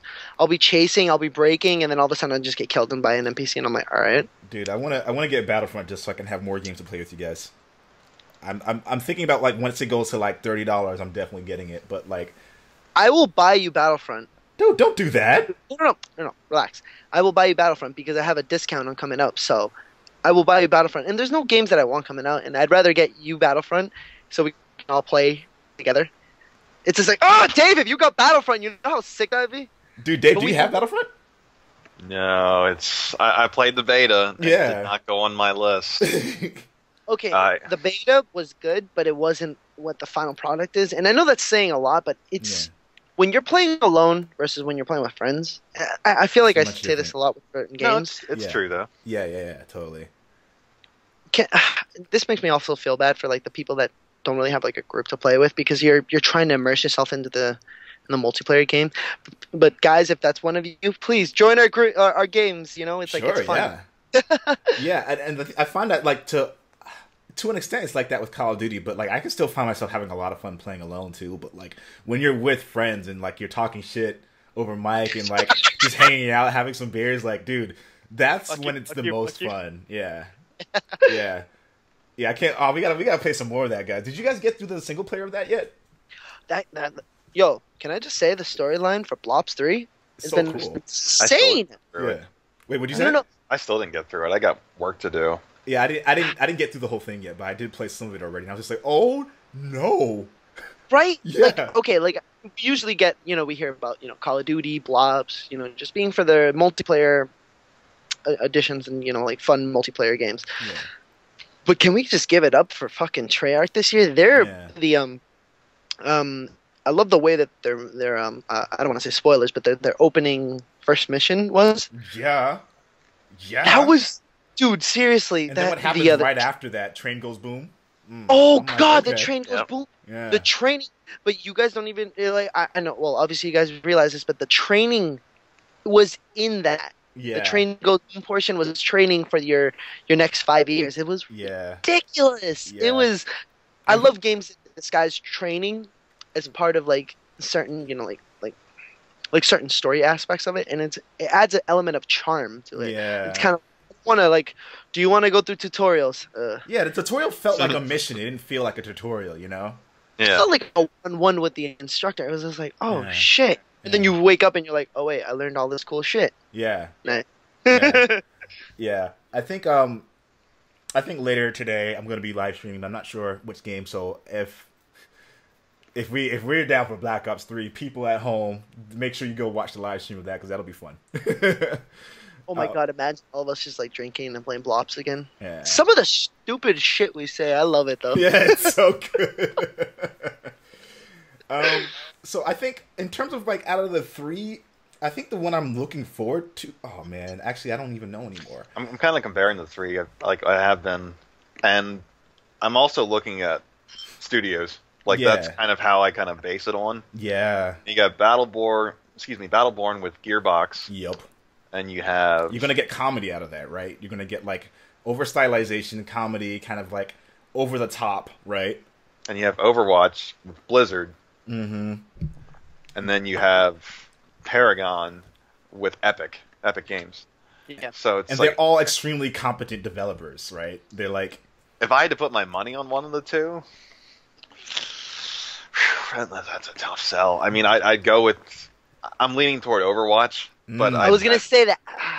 A close second might be Paragon. No Yeah. offense to any of them, See, because the- I don't know enough about any of them. That's just perception for me right now. yeah. Well, see, what the thing is, you're gonna look at the people that made Overwatch and how gaming.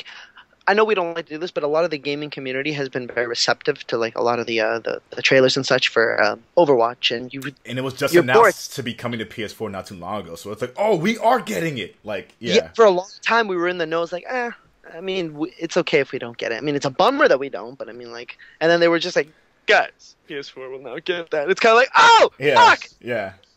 fuck you, because now I have to buy it and Yeah. give up more. I'm going to try to get... At Paragon, least you beat Metal Gear. I haven't been. Sure did. I'm not gonna ruin anything, but my man, I will. I did say in my in a minute review, like there. I don't know if I even said it during that review. It's like it does. It bothers me that some of the missions later on just become like repeats of other missions, but like the story content is really cool. I'm gonna say that. That's all I'm gonna say. Anyone who has not beaten Metal Gear, including you guys. That's okay, but get to it. Metal Gear Online is a lot of fun. Is it? It's hard. It's definitely not the same as like playing any other third-person shooter, but it's also there are things I wish they did with it that they didn't do, and hopefully they will do. But I'm very scared about what's going to happen to the future of that game because like who the Did you fuck's hear even that working on it? Konami said that they're going to bring out another Metal Gear. I'm like, good fucking luck. No, yeah, they definitely said Good fucking luck trying to bring back someone as intelligent as Kojima just with Metal Gear alone. If we're just not even talking to Zone of Enders or any other games and we're just talking based solely off Metal Gear, good fucking luck. Yep. I mean, here's the thing. Congratulations, you played yourself, Konami. Yeah, exactly. if they do, they are going to make another Metal Gear. If it is good, I'm still going to be butthurt about it, but I probably will still buy it. But like, it's Why going would to be you the same. buy it? Because if it's Metal Gear, if it's good, the thing is, if it's, but I'm so avid conflicted. Metal Gear fans, but I'm so we can't be conflicted. supporting Konami. The only way that they get Yeah. across is their numbers. That's If true. a lot of people, That's I've seen very a lot of true. movements already going on that say someone else will buy Metal Gear and they'll stream it and we'll all kind of be like, all right, it's better to get one copy and 600,000 other people watching Yeah. versus 600,000 other people buying the damn Yeah. thing and streaming at the same time. I'd rather do that because if it doesn't sell out and it doesn't do as well as 5 did, I'm glad because those Yeah. assholes took away a huge part. I know you and me will. Yeah. That was a huge part of our childhood too. Yeah, I'm totally with you on that. Actually, now that you say that out loud, I'm like, you know what? You have a really good point. Don't get me wrong, I would love nothing more than to just play it, but I don't feel like it's worth it to give Konami what they want because Konami just fucked everyone up. It's just like not only the Metal Gear fans, but the Zone of Ender fans. A lot of even Yu-Gi-Oh, like tabletop gaming fans. A lot of people forget that Yu-Gi-Oh is a huge part of I their forgot that was tabletop. Konami. Yeah, they are, and a lot of people I know, even with the whole Metal Gear fiasco, has a lot of top duelists and such. They've stopped playing Wow. because they realize that if Konami shifts Mm-hmm. on Metal Gear, which is their top-selling product, forget Yu-Gi-Oh, forget a lot of the tabletop gaming, but imagine if they just shift just like that just off Metal Gear, Zone of Vendors. What's for them to stop? Going off of tabletop gaming, Yu-Gi-Oh cards, etc. Right. I've seen at least 60 people give it up. Right. And It's ridiculous. And the craziest thing is we are avid Metal Gear fans, and like at this point, like I kind of don't want any more Metal Gear, but I kind of do. I know what you mean. Like I want to. There's something that happens that I can't talk about because it's at the end of the game. But like I want to see the next thing. There's more. There's more No, I story know to be there's told. more. I know there's more. That's the worst part. That we oh my god, bro. I know there's a lot more that that we want to see, that we want to experience. Yes, I mean, it fucking kills. Obviously, it's not the same when you're watching it on YouTube versus when you're like the controls vibrating in your hands for each step of like, you know, like a mech or something like that. Yeah. It's the fucking difference. It's the Yeah. difference killer. But I will be damned if I give Konami another bit of my money. And I hope a lot of Metal Gear fans, a lot of Zona vendor fans, a lot of tabletop gaming fans from Konami don't give their money to them, because Yeah. they are such assholes that they want to rip out a genuine part of their of our culture, of our gaming love. They could do this to any other game. So fuck Konami, and I hope to God that they drown in their tears and their miserable sorrow. Damn. Metaphorically speaking, as a company. Yeah, I don't wish them any success moving forward. Yeah, that's how I feel about Konami. Kojima being a part of Sony's legacy now is very, very, very, very interesting, to say the least. Very cool. And again, I have both consoles, so it's not like a big thing for me. Like, I can enjoy whatever content comes to whichever one if I do choose to, and I have the money. But I'm happy that he's with Sony. I am. We're probably not going to see anything for a long time. But when we do see something, it's probably going to rock our socks off. Yeah. Yeah. I assume. I won't even add to it. I'm still pissed about the whole Silent Hills thing. Yeah. Dude, Saying, that's a different fucking wound. How dare you tease the gaming community as a whole with Norman Reedus? Already it's a good fucking addition. And then Guillermo del Toro as part of it as well. And then you go and say, "Hey guys, fuck you." Yeah, this is I'm putting up my middle finger. It's just like, that's disrespectful. Again, this is why I'm so upset, because they're disrespecting us as a community. They're disrespecting gamers as a whole, because whatever bullshit that they want to invest in, but they don't see that their core demographic, their core people that actually buy their products are gamers. Well, I could see it going one of two ways. One, they're going to turn into the next Sega or Neversoft or so many others that came before them and just bye. Or two, I mean, you know, crazy, stupid theory, they might become EA. They might just sell the fuck out and just totally dish out something the consumer wants somehow. I don't know how, because they've already said fuck you to us so many other ways, but I could see that happening too. I mean, at that point, it would be up to us as a gaming community. It's just like Will just said. He just said earlier that I might have to because it's Metal Gear. It's as simple as that. Like you did for Star Wars. You did for Star Wars with EA. I didn't. As much as I hated myself for not doing it because it's Star Wars. But I understand. I understand why. I totally understand why. But the thing is, it's like, I would rather it come down to circumstance, because I got a massive discount. I told you guys I got a gift card to it. I mean, if I'm gonna get Star Wars for $5 versus not give them a penny, it's like all right. I mean, if anyone else is in that situation and they're part of it, I mean, do what you have to do. But I've never been pissed off more than Konami has been, you know, pissing me off for the greater part of, you know, what, the last 5 years, 10 years. I don't know. That's just me, though. I should stop ranting. Sorry.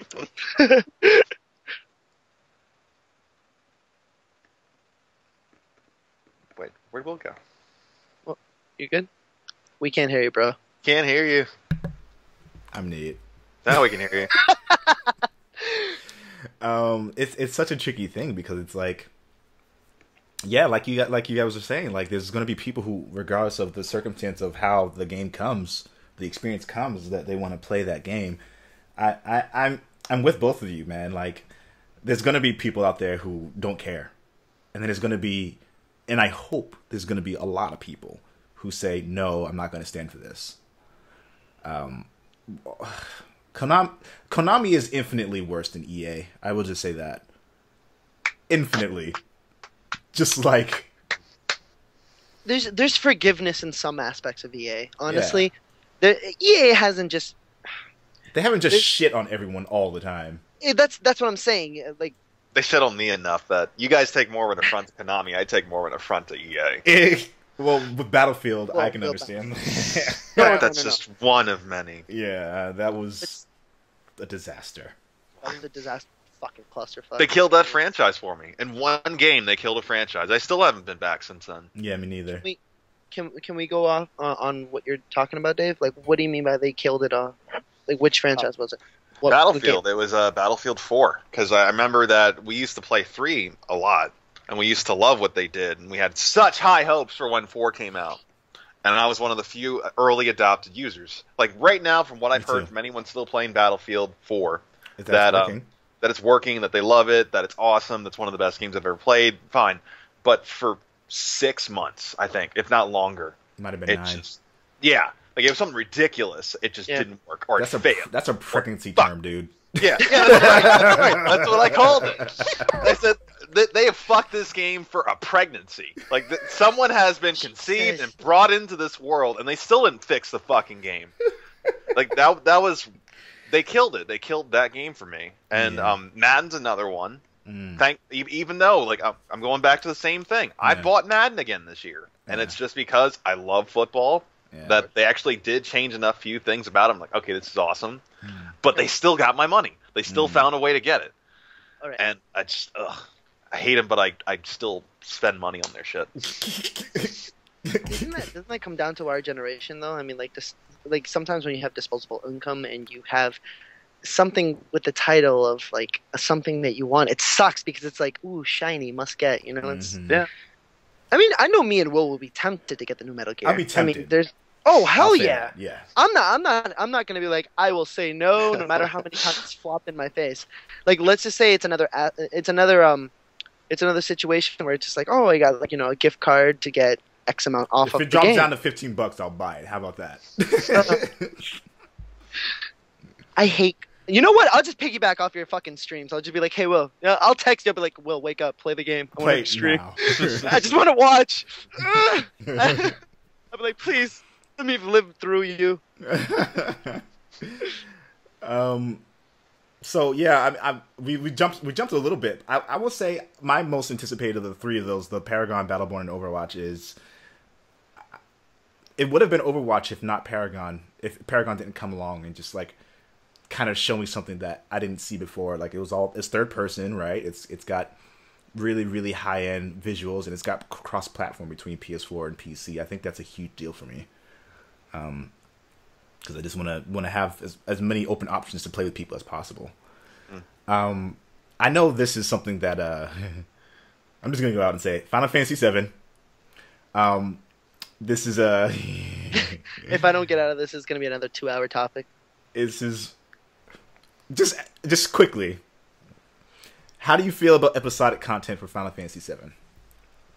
Okay, all right. I'll be as quick as possible. I won't. I'll try to be okay. Sit back. Like I wish I had a. There is just.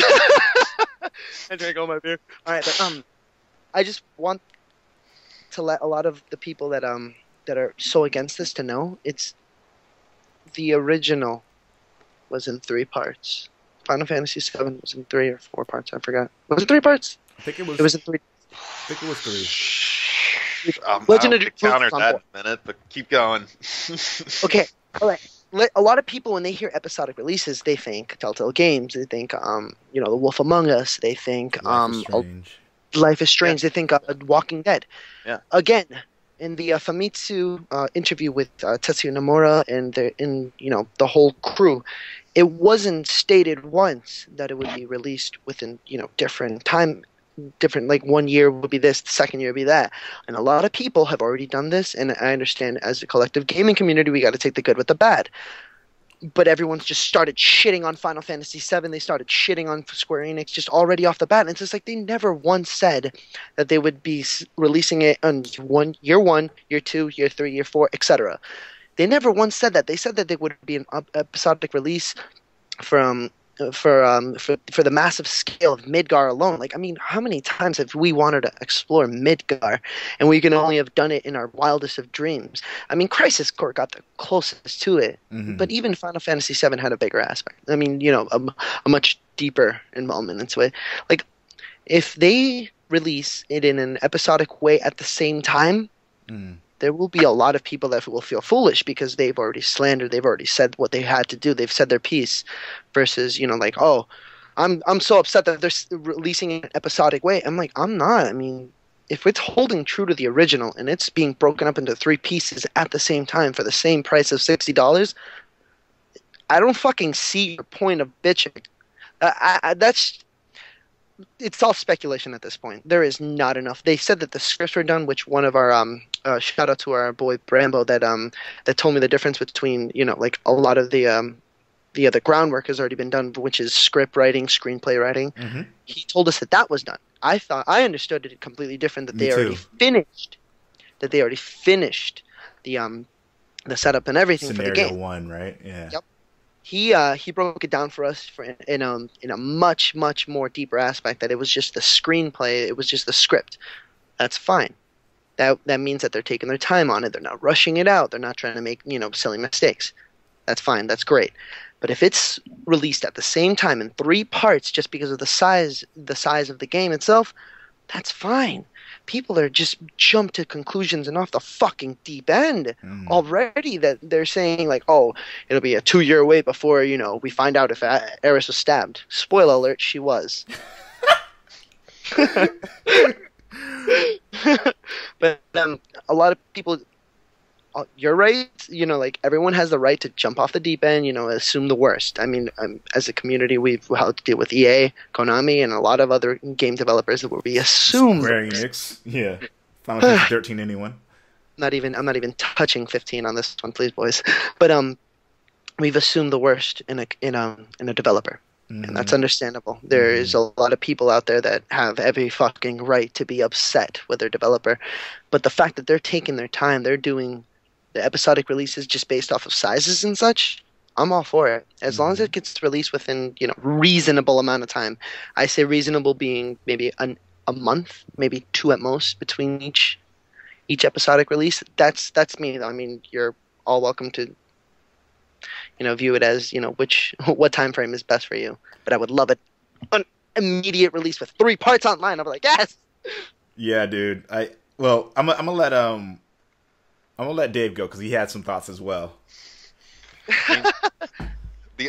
First off, like, I have no dog in this fight. I really don't, because I am not a Final Fantasy fan. Like, I raise my hand and I say that honestly. I'm not. It's cool that you guys are and millions are. I just not really my thing. You just never got into it, or you just don't like it? It's both. Okay. But the first thing you said was that the original was released in 3 parts. I'm like, okay, yeah, that's cool. But as someone else said, it's like, but they were all there when you bought the game. It was all right there, and that's why people were freaking out. And yeah, like if it's in a reasonable amount of time, like if it's a month or so, like I'm okay with that. But both anticipation. If it's a year or 2 between expansions, like Destiny, no. It's gonna piss me and a lot of other people off if I wanted to play that kind of game, because I still think too that when I first saw the trailer, I'm like, wow, like this seems like a time that I might be able to jump into this game and experience what everyone's been talking about for years. Yeah. But if I gotta wait a fucking year to play the rest of it, yeah, fuck that. I'd still be pissed off about that. But we don't have enough information at this time to make that judgment call. So I don't know. Well, I'm gonna do this.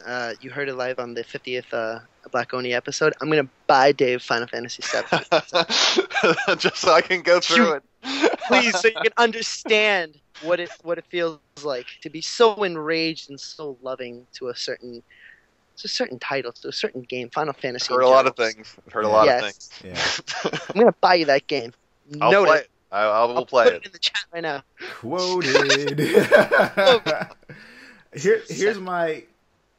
I think I mentioned this in the Black Only the thread. We have a thread on Facebook, people, that we have between our guests on the podcast, and you guys might remember Bauer Kill. He's been on the podcast a bunch of times. He's been actually on the very first podcast, and he absolutely hates the idea of it. And the biggest differentiating factor for me as to why I don't hate it is because there's 2 ways you can look at it.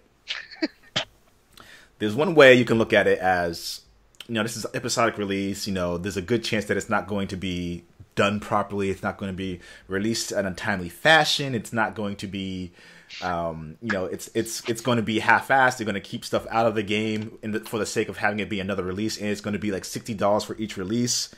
There's some people who think that this episodic version is going to be like what they did with Final Fantasy 13, 13.2, 13.3. They're going to be making like several years in between making a new version. I don't think that's what they're going to do, and I'm hoping that's not what they do by doing this. What I am hoping, if they do go the route of doing a timed release for it, episodic release, is that each iteration, each part of the release will be a small chunk in terms of price. So it'll be like, I don't know, $20 to make a collective of $60. So one, you'll be paying the same for the entirety of the game, and two, you will have the option to play the game technically early versus waiting for the full thing to be done. So if you wait until all 3 episodes are out, you are essentially buying Final Fantasy VII as a full complete release anyway. You have the option, right? So if you choose to buy it in its parts, you can do that. I don't probably recommend that most people do that, but this might actually be a good way for people to know if they actually want to get into the rest of Final Fantasy. They play the first part and say, oh, I actually really enjoyed this. I'm going to have to wait for the rest of it to come out, but now I know that I actually want to buy it. I pay $20 to know if this is going to be right for me. And I think that option is useful. Piggybacking off what you just said, a lot of people don't think that way though. Yeah. They're the loudest group, if you want to call that, is people that grew up with Final Fantasy VII. The people that grew up with SquareSoft. Yeah. They are more how do I say this? They're more hurt, I guess, by this decision. You can say butthurt. It's fine. All right, they're butthurt. I don't want to, but they are butthurt. They're very butthurt because it's like, oh, it's an episodic thing. It's just like, yeah, well, if it comes out at the same time with 3 different downloads or 3 different discs for the Blu-ray, I know that Blu-ray holds a lot of memory, but like, imagine that. Yeah. You will have bitched and moaned and complained for the greater part of 3 years, 4 years, just for something you didn't know, and that's a lot. That's a big problem in the gaming community now. Before we know anything, we fucking rip. Yeah, that is true. We go off, and then all of a sudden, near the end, we're like, "Oh yeah, we knew that." Well, we just, fuck you guys, whatever. And it's kind of upsetting. Yeah. It's like we should give the developers the benefit of the doubt. Obviously, we should make our opinions heard, voices heard, but not in the way that I've seen certain tweets just, holy shit. Yeah. Double-edged sword, man. Just Yeah. comes back around again. Yeah. Exactly. Yeah. But I mean, like, I've seen some people just tweet out for Final Fantasy VII being like, "Oh, fuck your mothers, fuck everything that did go on," and it's ridiculous. It's like, I understand it's a crucial part of your childhood, but going off and insulting the developers, the teams, certain people on Twitter and such, it's getting to be the point where it's kind of be like the gaming community itself is toxic. We don't. I mean, we're not toxic as a gaming community. We come together because at one point or another we fell in love with video games. We want to share that. I mean, come on, being toxic, we just become any other community. Yeah. That's true. I don't know.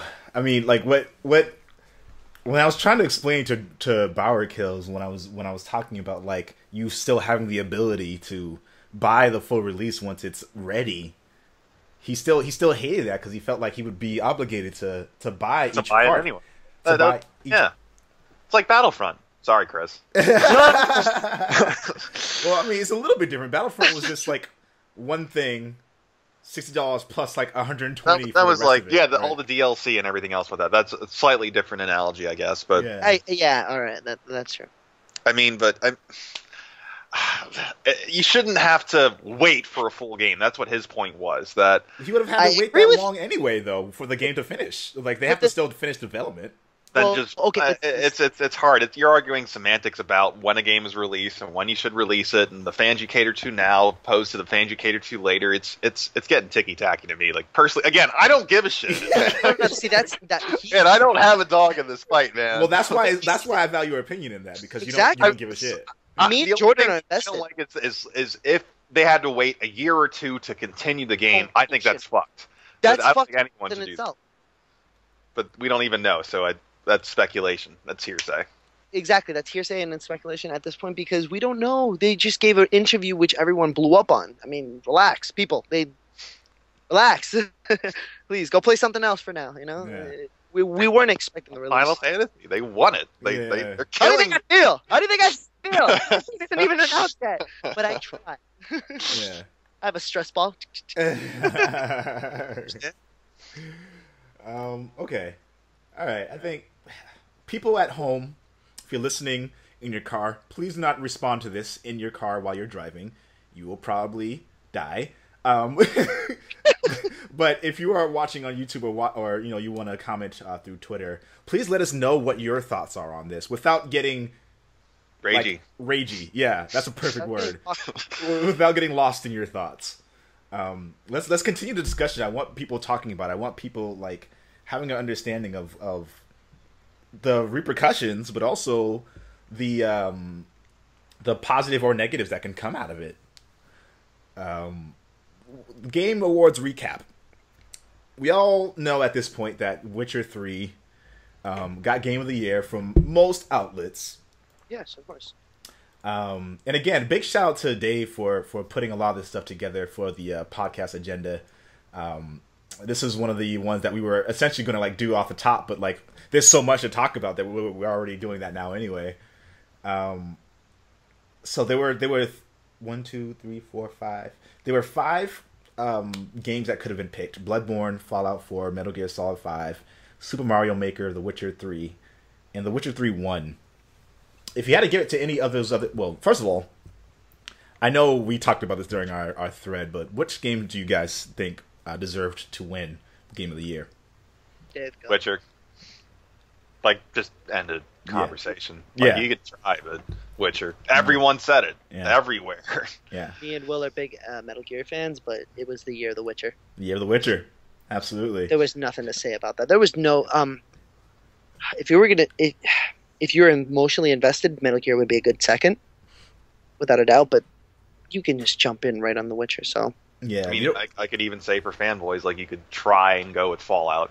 You could try, but The Witcher still beats it. yeah, without a doubt.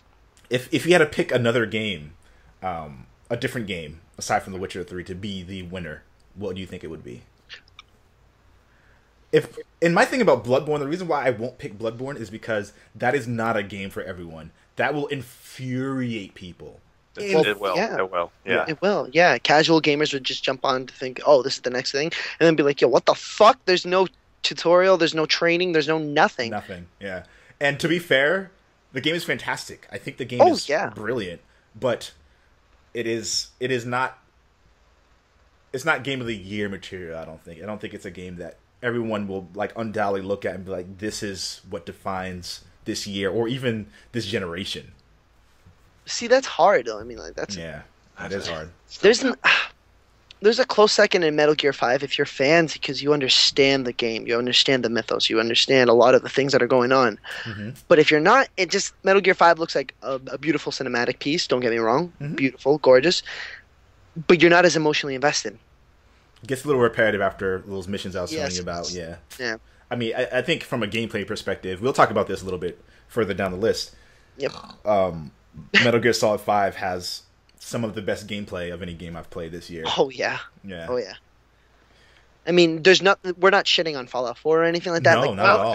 No. Yeah, it's still awesome. I don't know. It's hard to describe. Like the first time you put in that game, it's just an epic journey that you're gonna fucking go on. You just don't know it yet. The voice acting was good. Like, we had Doug Cockle on here earlier, and if anyone's just tuning into the second part of this, the podcast, there was a lot of the grunts and such and a lot of the farewells were all individually recorded. There's not a lot of production teams and like voice acting teams that actually go in there and do individual goodbyes, individual hellos, and it's certain things like that that The add an immersion element. in world building is just so. Yes, that's Yep. what it comes down to. And in that way, Fallout 4 does a really good job of building a world, right? It does a really good job of like populating it with things to do, with new items you can find or new characters you can interact with. I think Fallout 4 hits the nail on the head in a lot of ways. But I think the reason why I'm going to give it to Metal Gear 5 for my second choice is because one, of course, it's a more cinematic experience or whatever. It's set out to kind of tell a more specific story. But also, like, if you look at like all the notches on the categories, right? You look at visuals, Metal Gear takes it. If you look at sound design, Metal Gear kind of takes it. Even though the music in Fallout is amazing, like it's got like a lot of old music. But the music in Metal Gear 5, come on, there's no there. I think the music in Metal Gear 5 is more iconic overall. And it's immersive. It's very immersive. And yeah, like they have original soundtrack and they have like songs from the actual 80s and the choices. The thing is with that is like you have to go find those songs and not like apparently like there all the time. With Fallout, you pretty much have access to them once you listen to the radio, right? So that's true. Or when you find the radio station, like you can't always. That's true. Yeah. When it comes to like raw gameplay, like controls, I think Metal Gear gets the controls, but I think Fallout does some things in terms of like gameplay mechanics that are interesting as well. And like you have the perks for each, like you can upgrade your perks trees in Fallout 4 so that you can now essentially be a powerhouse for melee. You can customize your guns to make them like laser weapons or regular weapons. They both have really good like weapon customization. I don't know if you got to the point where you can customize your weapons in Metal Gear yet, but you can do that, and it is fucking glorious.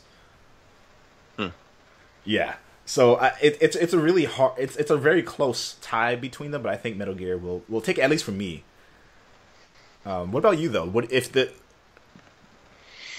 I mean, if we're just talking Game of the Year, close second, it's going to go to Fallout. Okay. I mean, okay. There was still a lot of stuff in that game. It was still a game that can suck you right in. Yeah. It's still a game that you can spend hours doing a random side quest that means like nothing. And even when you finish certain side quests, there's no like end reward. It's just the end of the story. There was that one little thing that you found there. Or plus, like if I'm comparing like RPG to RPG, which is kind of like what you're doing with Fallout and Witcher anyway. Yeah. I mean, you're going from swords, magic, and cool stuff to guns and explosives and bombs, and I'm still like, all right, I could take either one of those, but that's my close second. Okay. And is Metal Gear your close second, Chris? Yeah, yes. I played Fallout 4 and I love it. There's nothing. Adore it. Yeah. There's not a lot of negatives to say. This is the hard thing about this year. Every game was so good. Yeah, there were a lot of really good things about a lot of these games. Even Destiny brought it up a notch. Oh, hell yeah. And you know how objective I was. I was even objective on these podcasts. Oh, and me anyone, too. And anyone that can go back and actually hear this, like, oh man, the game went a 180. It pulled a 180, and the immersion was better. The fighting was better. The PvP was a lot better. The raids were great. That hammer is still OP as fuck, though. Fuck that hammer, dude. My God, as a hunter, fuck that hammer, dude. Right? Whenever people activate the hammer, fear gets instilled in everyone. I think I heard they nerfed it a little bit, but like I was just like, fuck. Tiny bit. Yeah. All of a sudden you hear ka-dink, and you're like, fuck! Run. And then when you hear like the hunter, what was it? The shadow, the ones that walk in the shadow, just like you hear the arrows go off, and you're like, fuck! Yeah. You hear lightning, and you're just kind of like sitting there, like, all right, well, it's the end. Yeah. Fucked. Developer of the Year. The options were Bethesda Game Studios, CD Projekt Red, From Software, Kojima Productions, and Nintendo. And CD Projekt Red won. Do you guys, how do you guys... Yeah, I don't disagree, but that goes back to the same thing for Game of the Year, really. Yeah, I am with you. I agree. It's hard. It really is. Yeah. If you had to pick your close seconds, what would it have been? Like, as objective as possible, as try to be as... I'm still going to go... I'm going to go with Bethesda. I mean, you're able to build your own fucking town. Yeah. with electricity and everything else, and Yeah. that's not even really part of the game. It's just there on its own too. I mean, Yeah. That alone could be a game. Like, you know, Yeah. like Yeah. taking a book out of Minecraft. Like, I mean, dude, you pretty much put Minecraft. Into Fallout. Well, Yeah. not the actual, you know, action. Well. Like- Oh, you was Go cutting on. off. Sorry. No, go, Will. Oh, I was gonna say like it's got it even had like a mobile app that they developed for it that was like an additional mini game for it. They announced it the year that it was coming out. No one knew it was coming. You know, it's set in Boston. I think as a developer, Bethesda really threw down as like a really prominent force to be reckoned with, and I thought it was amazing. Like kind of like how they did it. They made a drink. They didn't make the drink. They did a partnership with Jones Soda to do a Fallout branded Nuka-Cola Quantum version of one of the drinks that already exists. Like, that's fucking cool. Fucking cool. And Kojima Productions also did something kind of cool as well. Oh no, Chris! Oh no, I'm back now. I'm so sorry about that, guys. I don't know what happened. Yeah. I just heard a little sound of ding. Like, oh. what? Sorry about that, guys. No worries. Yeah, you were saying, Will? Yeah, I was just saying, like, you know, the developers for Fallout, they did an amazing job, Bethesda, with like kind of bringing the game out, and so did Kojima Productions. Like, especially in Japan, they had like a really strong presence in Japan in terms of like marketing, in terms of like other products that were going along with it. They got like statues and figures you can get. I have two actually from Metal Gear Solid 5. So I have one from Ground Zeroes and I have one from the Phantom Pain. So Kojima Productions also did an amazing job overall with what they were doing, but I think they're tied to Konami, and that kind of... They were tied to Konami. And that's the reason why I didn't pick them as my developer of the year. Okay. That's totally respectable on that, then, I guess, you know? What about you? Me? Yeah. Close second or close first? I'm not gonna pick Kojima Productions. Just, no. I mean, Kojima Productions is different than Konami, though. No. But see, the thing is, it's at the moment they weren't. He got fucked from receiving an award. Come on, yeah. How petty do you have to be? That's why I will not give them the satisfaction of a person being like, "Oh yeah, it was like developer of the year." Like, don't get me wrong, Kojima and his team deserve it, Kojima Productions, but I like that they're under Sony now. Yeah. It's ridiculous. But just Konami is... They don't deserve it because they were tied into Metal Gear 5, and that's still a Konami IP. Yeah. So, I can't give it to them. I mean, be Bethesda. Mm-hmm. I mean, they fucking knocked it out of the park and then some. Yeah, they did great. Good job to them. What about best indie game? And I'm gonna go pee real quick. I've been holding it in for like a long time. Dude, too. That's just exactly what I did earlier. Yes. So, independent game. You guys can read off the list, and then I can. Yeah, I'll do that. Dave, you want to do it, or should I? Since you're so focused on football. I'm sorry. It's all good. I'll do it. It's like I'm still gonna go with the winner here, man. I mean, Rocket League deserves that in my mind. But oh hell yeah! I never had a chance to play Undertale or Her Story or any of that other stuff. As I never got to play any of the games, I still check out YouTube videos and like streams and such. And those games are... It was a tough fight between all three. It was... What was it? It's on the agenda, right? Yeah. Where is it? What are you looking for? What was it? Undertale, Rocket League, and Axiom Verge, Her Story, Ori and the Blind Forest, Rocket League, and Undertale. Rocket League was, like I said, simplicity now is gold. Plus, that's more like, even though they have cars, it's more up your alley, too. Even taking that... I did get like one football shot in while I still had time. Fucking did, geez.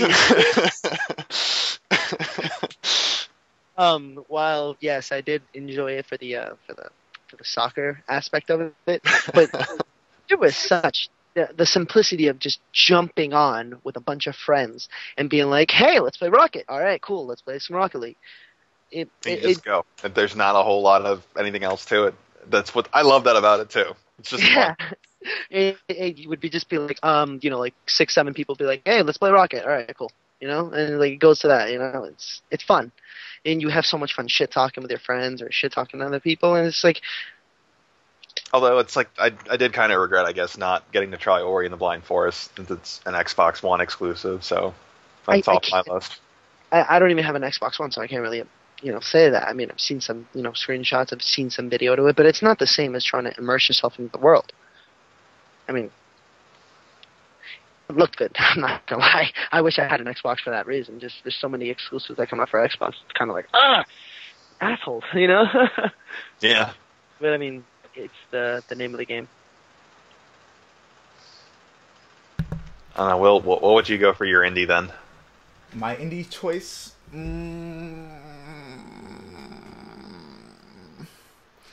I'll be honest. I didn't finish Ori and the Blind Forest. Aw. How was it?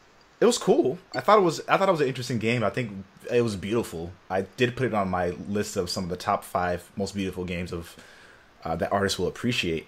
So I think it's, in terms of like artistically speaking, it is gorgeous, and that's actually on the list as well. I didn't realize that.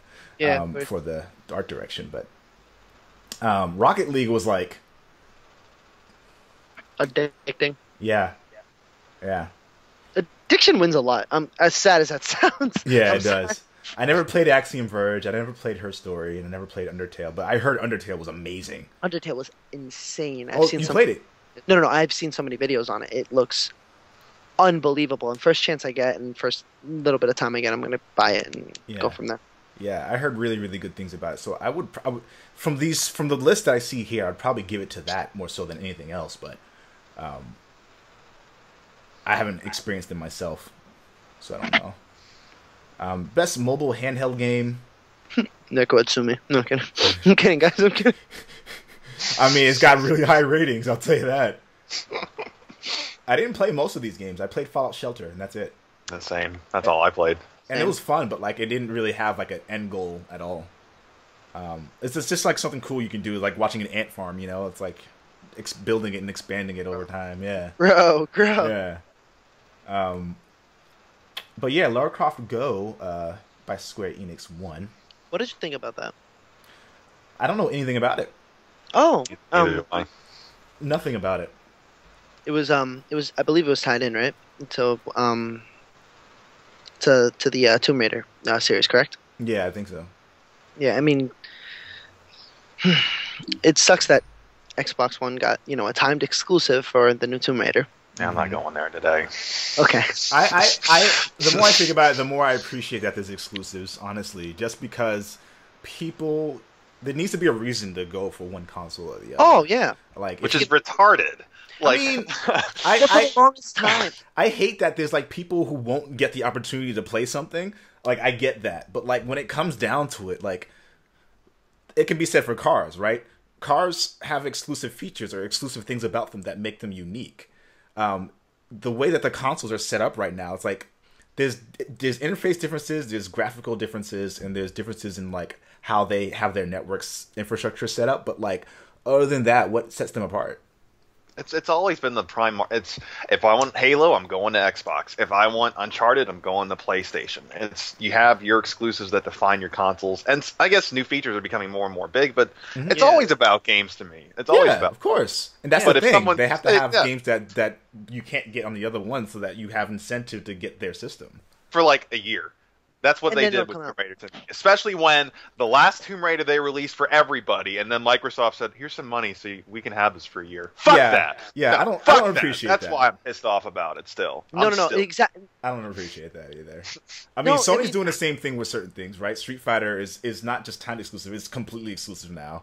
And I believe Final Fantasy VII is a timed exclusive as well. Yeah, I don't really agree with that either. I mean, I do agree with it. If Street Fighter people want to play on Sony PlayStation and that's where their home's going to be, sure, fine. But if it's, again, like Final Fantasy, well, Sony gets it first, and here's some extra money so you guys can do that. No, fuck that too! And I have a PlayStation. I still hate that idea, but that's just me. Yeah, no, I agree with you, though. The biggest difference for what they're doing for Street Fighter is that, like, Capcom wasn't going to make the game. Like, it wasn't going to be a game until Sony stepped in, like, hey, we can help you fund this if we can have the rights to have it on our console only.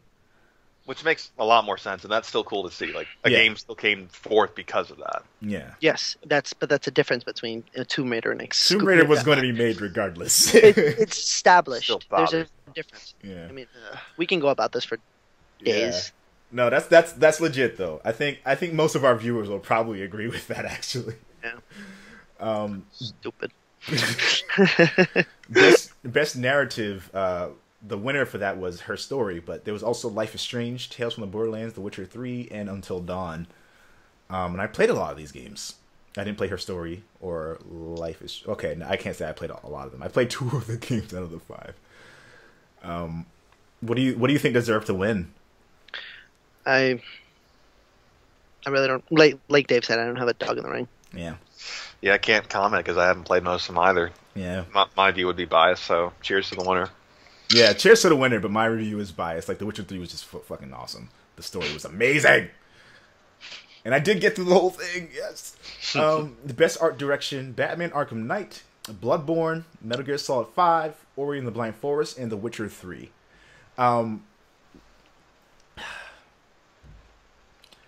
Bloodborne has, like, a really distinct style. There aren't, like, the From Software games, they have a very, very distinct thing, but it's not something that most people will be like, oh, this is beautiful. It's more like, oh, this is fucking gross.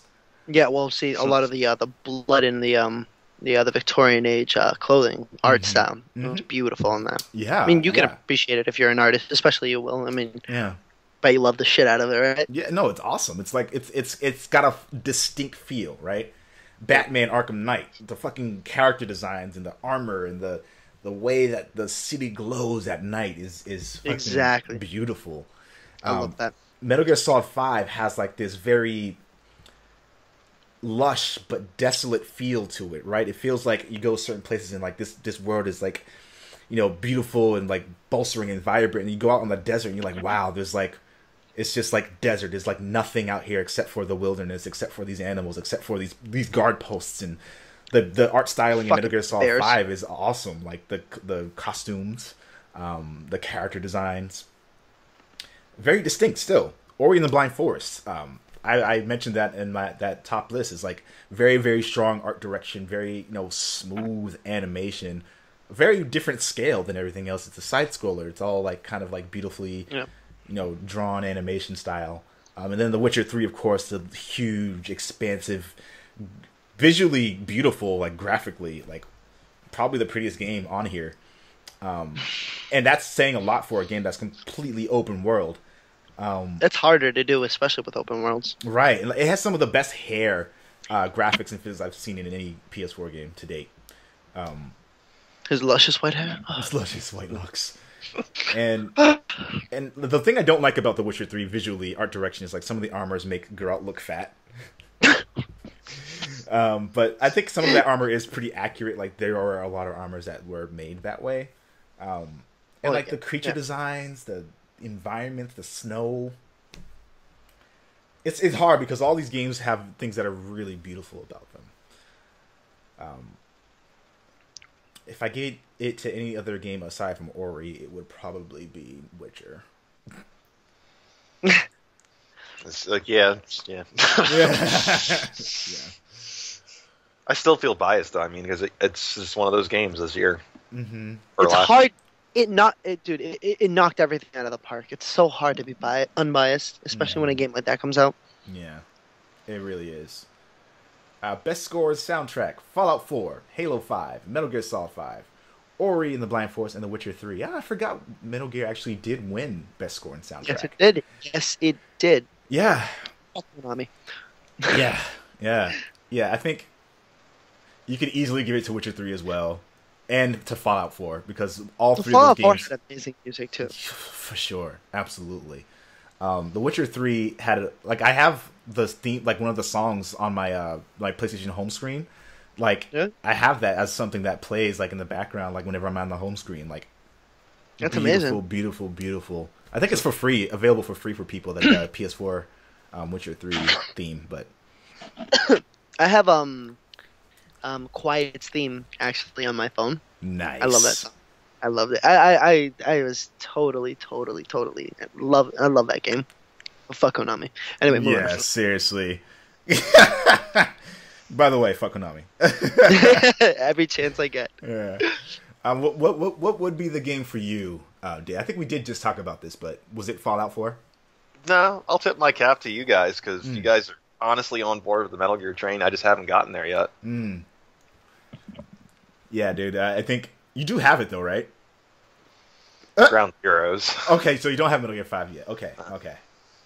Yeah. You're gonna. Yeah. There are many moments where I'm just like, oh, this song is on right now, and I feel so good. I know.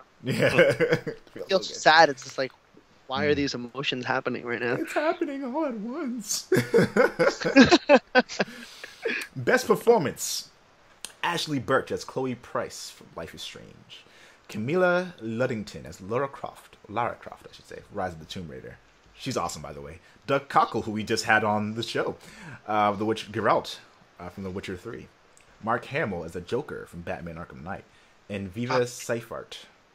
Seifert? So go with Cypher. Seifert. Okay. That's good too. That works. Safe part. Her Story, which was the winner. Did not play Her Story, so I can't speak on whether or not it was well deserved or not, but all I'm going to say is Mark Hamill was fucking amazing in that. Shit, that game, dude. Yeah. I still then the think new he's Game won Plus. the award before. I don't think he should win it back-to-back years for the same thing. Yeah, I can understand that sentiment. That's just me. I can understand that for sure, but Well, yeah. I mean, but when a person is really good, they're really good. I mean, yeah. it's hard. It really is. I mean, It's like when Tom Brady keeps winning, MVP, Oh, it's just, shit. That doesn't mean he deserves it.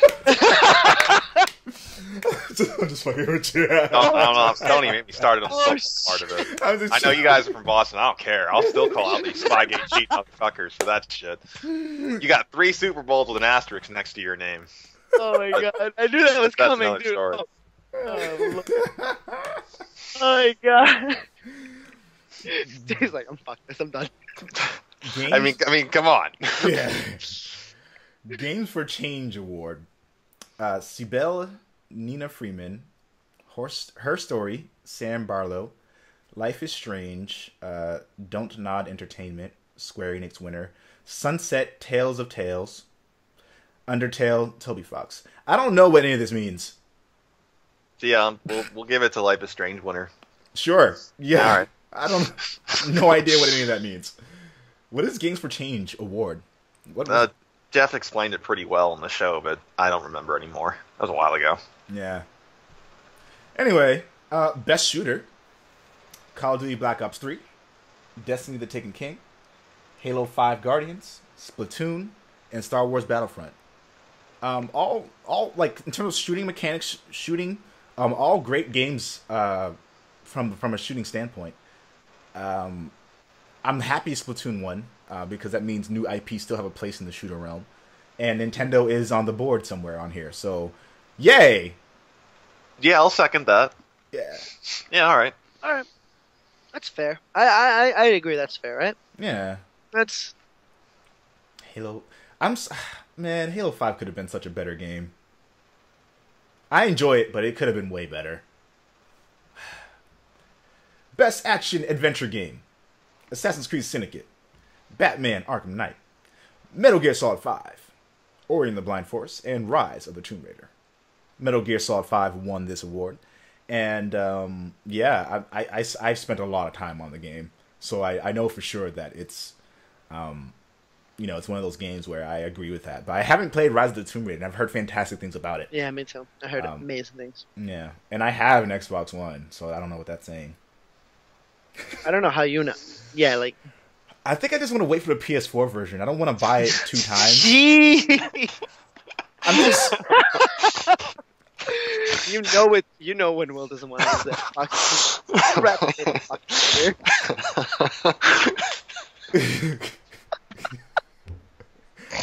I just Thanks. That's awesome. that was great. That was great. okay. I really want to play this game. So do I. Yeah, we all do. But I also know from experience, games that are multi-platform are just better experiences on PlayStation. And if I'm going to play the game and I'm not playing it on PC, I don't have a game PC yet. Keyword, he's coming. Yeah, like the biggest reasons for me are because, one, I want to play it on the platform that I like playing on more if it's going to be available on both. I just like playing on my PS4 more. I have an easier time doing specific things in terms of like recording content and in terms of utilizing basic functions on the system. The Xbox One has gotten has gotten a lot better about it. Their newest interface has improved dramatically, but it's the UI still crashes.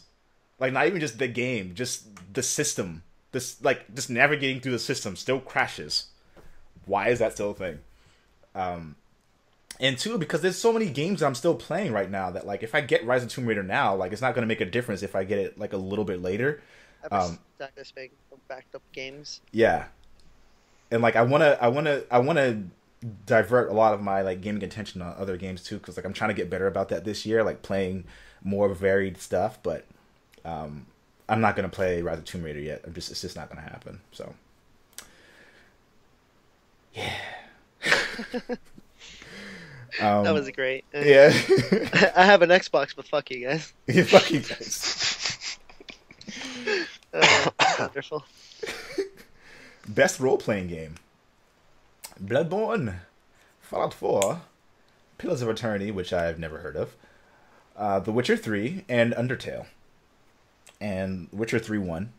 Well, yeah, I mean, that goes without saying. Come on, guys. Yeah. And the other reason why I would say it could have easily been Fallout 4. But I think the biggest reason it wasn't, so far and where I am in the game, it feels like you should have options for saying or doing things that would have been like, obviously, duh, do that, but that option is not there.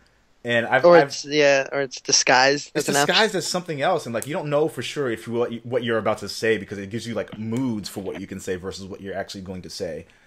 They have a mod for that on the PC where it shows you exactly what you're going to say, and it's just like, oh Jesus, this is night and fucking day difference. And you're just sitting there on like difference. A console, and you're like, I didn't mean that. No, I didn't mean to say that. Yeah, that's happened to me a bunch of times. Yeah. And the other thing too is that it gives you the illusion of making choices in terms of like story. But like I've replayed certain segments before, and I've seen other people replay them before as well, and regardless of what you say or do in that scenario, it's going to happen the same exact way. Like, I don't know if you guys tried this yet, but like there's a bunch of things that are like that. I'm like, dude, like Fallout 3 was not like that. Like, you made choices on stuff and that changed things. That like specifically changed things in the story. And this, it's like they might like say like, oh, that's stupid, and then they'll continue on the exact same words they would have said if you had said something different. So if not for those specific things, I would have been more inclined to say that Fallout was more in the running. But Witcher 3, like if you say or choose to do something, it drastically changes everything. It does. Like, it's just kind of like, oh, I didn't mean that. All right, well, now the rest of the game has changed. It's like, but why? Yeah. Even before the game starts, you can make choices on like what happened in previous games. True. Best fighting game: Guilty Gear Xrd, Mortal Kombat X, Rise of Incarnates, and Rising Thunder. I have played Rising Thunder, Guilty Gear, and Mortal Kombat, and I think Guilty Gear is better than all of them. But Mortal Kombat is a tried and true game that people recognize, people will like. I just had a really terrible time with certain things in Mortal Kombat. So like the online aspect of Mortal Kombat was just a mess. It's probably better now, but like when I played it when it first came out, it was just all over the place. When it came to like things like chip damage, for example, set way too high. Some of the feeling of the control of the characters felt a little too stiff for me still.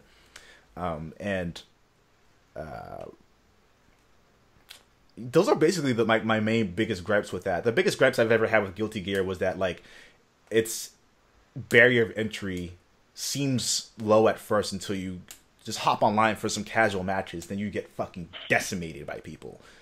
It's like, even against the AI sometimes, like, that game will fuck you up. Like, without Difficulty level, true. Yeah. But other than that, like, Guilty Gear is fucking beautiful, and it's interesting. It's smooth as fuck. Buckety. Yeah. I'll believe you will. I'm not a huge fighting gamer. Yeah, you didn't get a chance to. But you did, Dave. You did play Mortal Kombat X, right? I played it for a little bit, but I'm just not really a big fighting game guy anymore. Yeah. It's more your forte. Best family game: Disney Infinity, Lego Dimensions, Skylanders, Splatoon, and Super Mario Maker. Super Mario Maker won. I think that's a fair win. Best sports / racing game. This is interesting. FIFA 16, Forza Motorsport 6, NBA 2K16, Pro Evolution Soccer 2016, and Rocket League. How come Madden wasn't on that? Yeah, good question. There's 2 soccer games, but no Madden? Yeah, right? That I don't know, because I would have voted for Madden. Yeah. Yeah. But And I'm just saying, and I'm just telling you right now, the FIFA games are shit. I'm sorry to all I'm sorry to all my FIFA, people out there, but FIFA was shit. Yeah. FIFA shit. The only Yeah. decent addition that they've ever made was adding the other certain women's, like national teams to the game. Yeah. Other than that, their in-form cards take months after their forms to come out. Damn. The ultimate teams suck. Come on, guys. Like, I mean, you have. I'm sorry. I'm gonna go off on a 2-second rant. Yeah. You don't even have an in-form card of Jamie Vardy when he's on scoring form as a striker form, and then like months or a month down the line, it'll be like, oh, it's released with that in-form card, which will give it a special boost, a special stat. But way after. Yeah. And then there'll be another person in form, and you're like, oh, all right. No, but I mean, Pro Evolution Soccer, I've seen gameplay on it. Like, don't get me wrong, the gameplay is magnificent, but My roommate there's has a it. lot of... Yeah. Or maybe he has 2015. I don't know. Either way, Madden not being on there is a little Weird. Yeah.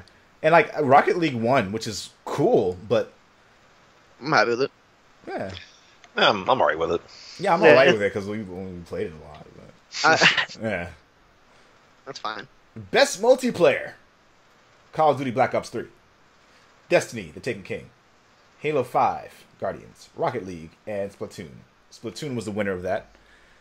I have not played Splatoon yet, though. I do look forward to It's it. so good. Yeah. So good. That stupid squid game is so good. I am looking forward to playing it, though. You shouldn't. We should just Skype calls because they have the mic. Oh, mic yeah, that's system. right. You just Skype and be like, fuck you, fuck you, fuck you. Fucking Nintendo, dude. We're not Yeah, going to but get into it. Another topic for another time. Most anticipated game. Oh, okay. So this is basically like what we were talking about earlier. Horizon Zero Dawn, No Man's Sky, Quantum Break, Last Guardian, and Uncharted 4. Now, I know what Dave's answer to this is. I don't know. No? I don't know. I mean, mini rant here for me. Like, we were all let down by Uncharted 3. So In some way or another, yeah. It wasn't a bad game by any means. it just couldn't live up to. It just Yeah. couldn't. So I think with Uncharted 4, like, I have that lump in my throat still. I'm just kind of waiting for it to go away. So, I mean, it's still very, very high on my list, but my game that I said earlier, this podcast isn't even on there. Yeah. So Yeah, Horizon, I forgot that this was even on this list. Horizon is definitely not definitely. It is my most anticipated game, but I'm looking forward to playing all these games. Very much so. Yeah. It's kind of hard to choose between all of them when you want to play all of them. Yeah, it is. especially when the one in there is one I want to play and it's another Microsoft exclusive. But that I do say, okay, that's cool. That's a reason to buy your console. That's cool. Yeah. Esports Player of the Year. Damn, there's a lot of fucking categories. You're almost at the bottom. Yeah. Player of the year. I don't know any of these people. But Yeah, just give it to the winner. Yeah. We don't know who you Yeah, are. seriously. Kenny S.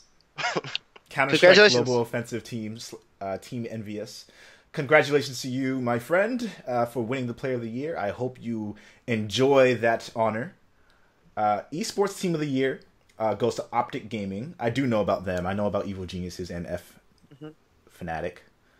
I didn't realize it was spelled that way. SK Telecom, I don't know who they are. Team Solo Mid, don't know who they are. But Optic Gaming, congratulations to you guys. Most people, especially on Call of Duty, like know Optic, you know. Esports Game of the Year. Call of Duty Advanced Warfare, Counter-Strike Global Offensive, Dota 2, Hearthstone, and League of Legends. So the winner was Counter-Strike Global Offensive. No shit. Yeah. Was fan voted. Yeah, fan Oh, voted. okay. All right. But yeah, that Counter-Strike has been around for ages, but it's a game Yeah. that people understandably adore. You know, it's a game that they can get on and just get on with their friends. Kind of reminds me of a little bit of like what Rainbow Six was like, you know. Yeah. Trending Gamer, Total Biscuit, John Bain, he's pretty awesome. Christopher Monte Cristo Michaels, I don't know who that is actually. Greg Miller, Markiplier, and PewDiePie. Okay, I gotta say two things. Three. One, I'm very, very fucking happy PewDiePie didn't win, because I fucking hate that guy. I don't care how many millions of people watch him. His voice pisses me off.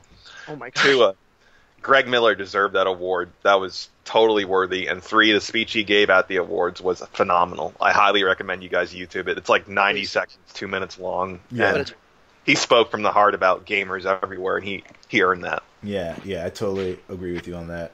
I think a close second can go to Total Biscuit. He's a pretty stand-up guy. He's very critical of games, of course, but he's a really cool guy. And I don't know if you guys, I don't want to like bring anyone down, but he was diagnosed with cancer, and then he got rid of it, and then it came back. So they did say that he did announce that when it came back, they said there was a very high chance that he wouldn't make it through it, but we are. No, from the bottom of my heart, we're gonna root for you because I enjoy watching his videos. He's one of the people I actually do watch on YouTube, and I'm hoping that he makes it through because cancer sucks. Got him. Yeah, No shit. And we need more prominent people, not just prominent, but like thoughtful, prominent people within the gaming industry to kind of continue helping us think about these things. You know? No, I agree completely. Yeah. But then the best fan creation, I guess it's like fan creation mode. GTA 5, Real GTA, I don't know what that is. Portal Stories, Mel. Super Mario Maker e-reader levels. And Twitch Plays Dark Souls. And Portal Stories, Mel wins. Don't know anything about it, but yeah, those were pretty much the categories from Game of the Year. And yeah, I mean, I think we're at a point now where we can say this has been a pretty good podcast session. Yeah. Did you guys want to add anything else to this in the meantime, or? Fuck Konami. Well said. People at home, people listening on the go or watching on the go or whatever it is, any way that you are enjoying this content. Thank you so much for tuning in. Thank you for people who've been watching for a long time. Thank you for being longtime supporters. For people who are just signing on, thank you for joining us. Thank you to my guests for being along for this adventure. We're on episode 50. It's been crazy. It's been a lot of fun. We've got to really meet and interact with some really amazing people within the gaming industry, and also like fellow just regular gaming people. You know, it's been cool. And yeah, my message to people at home: if you're ever thinking about getting into making videos or doing stuff like this, just go for it. This is a new year, new you, right? Oh my god. But yeah, in game on, like play games, enjoy things, be positive. This is why we're here. Gaming is awesome. Gaming is life. Yeah, gaming is love. Gaming is life. Mm-hmm. Yeah, game on. Black Only crew out.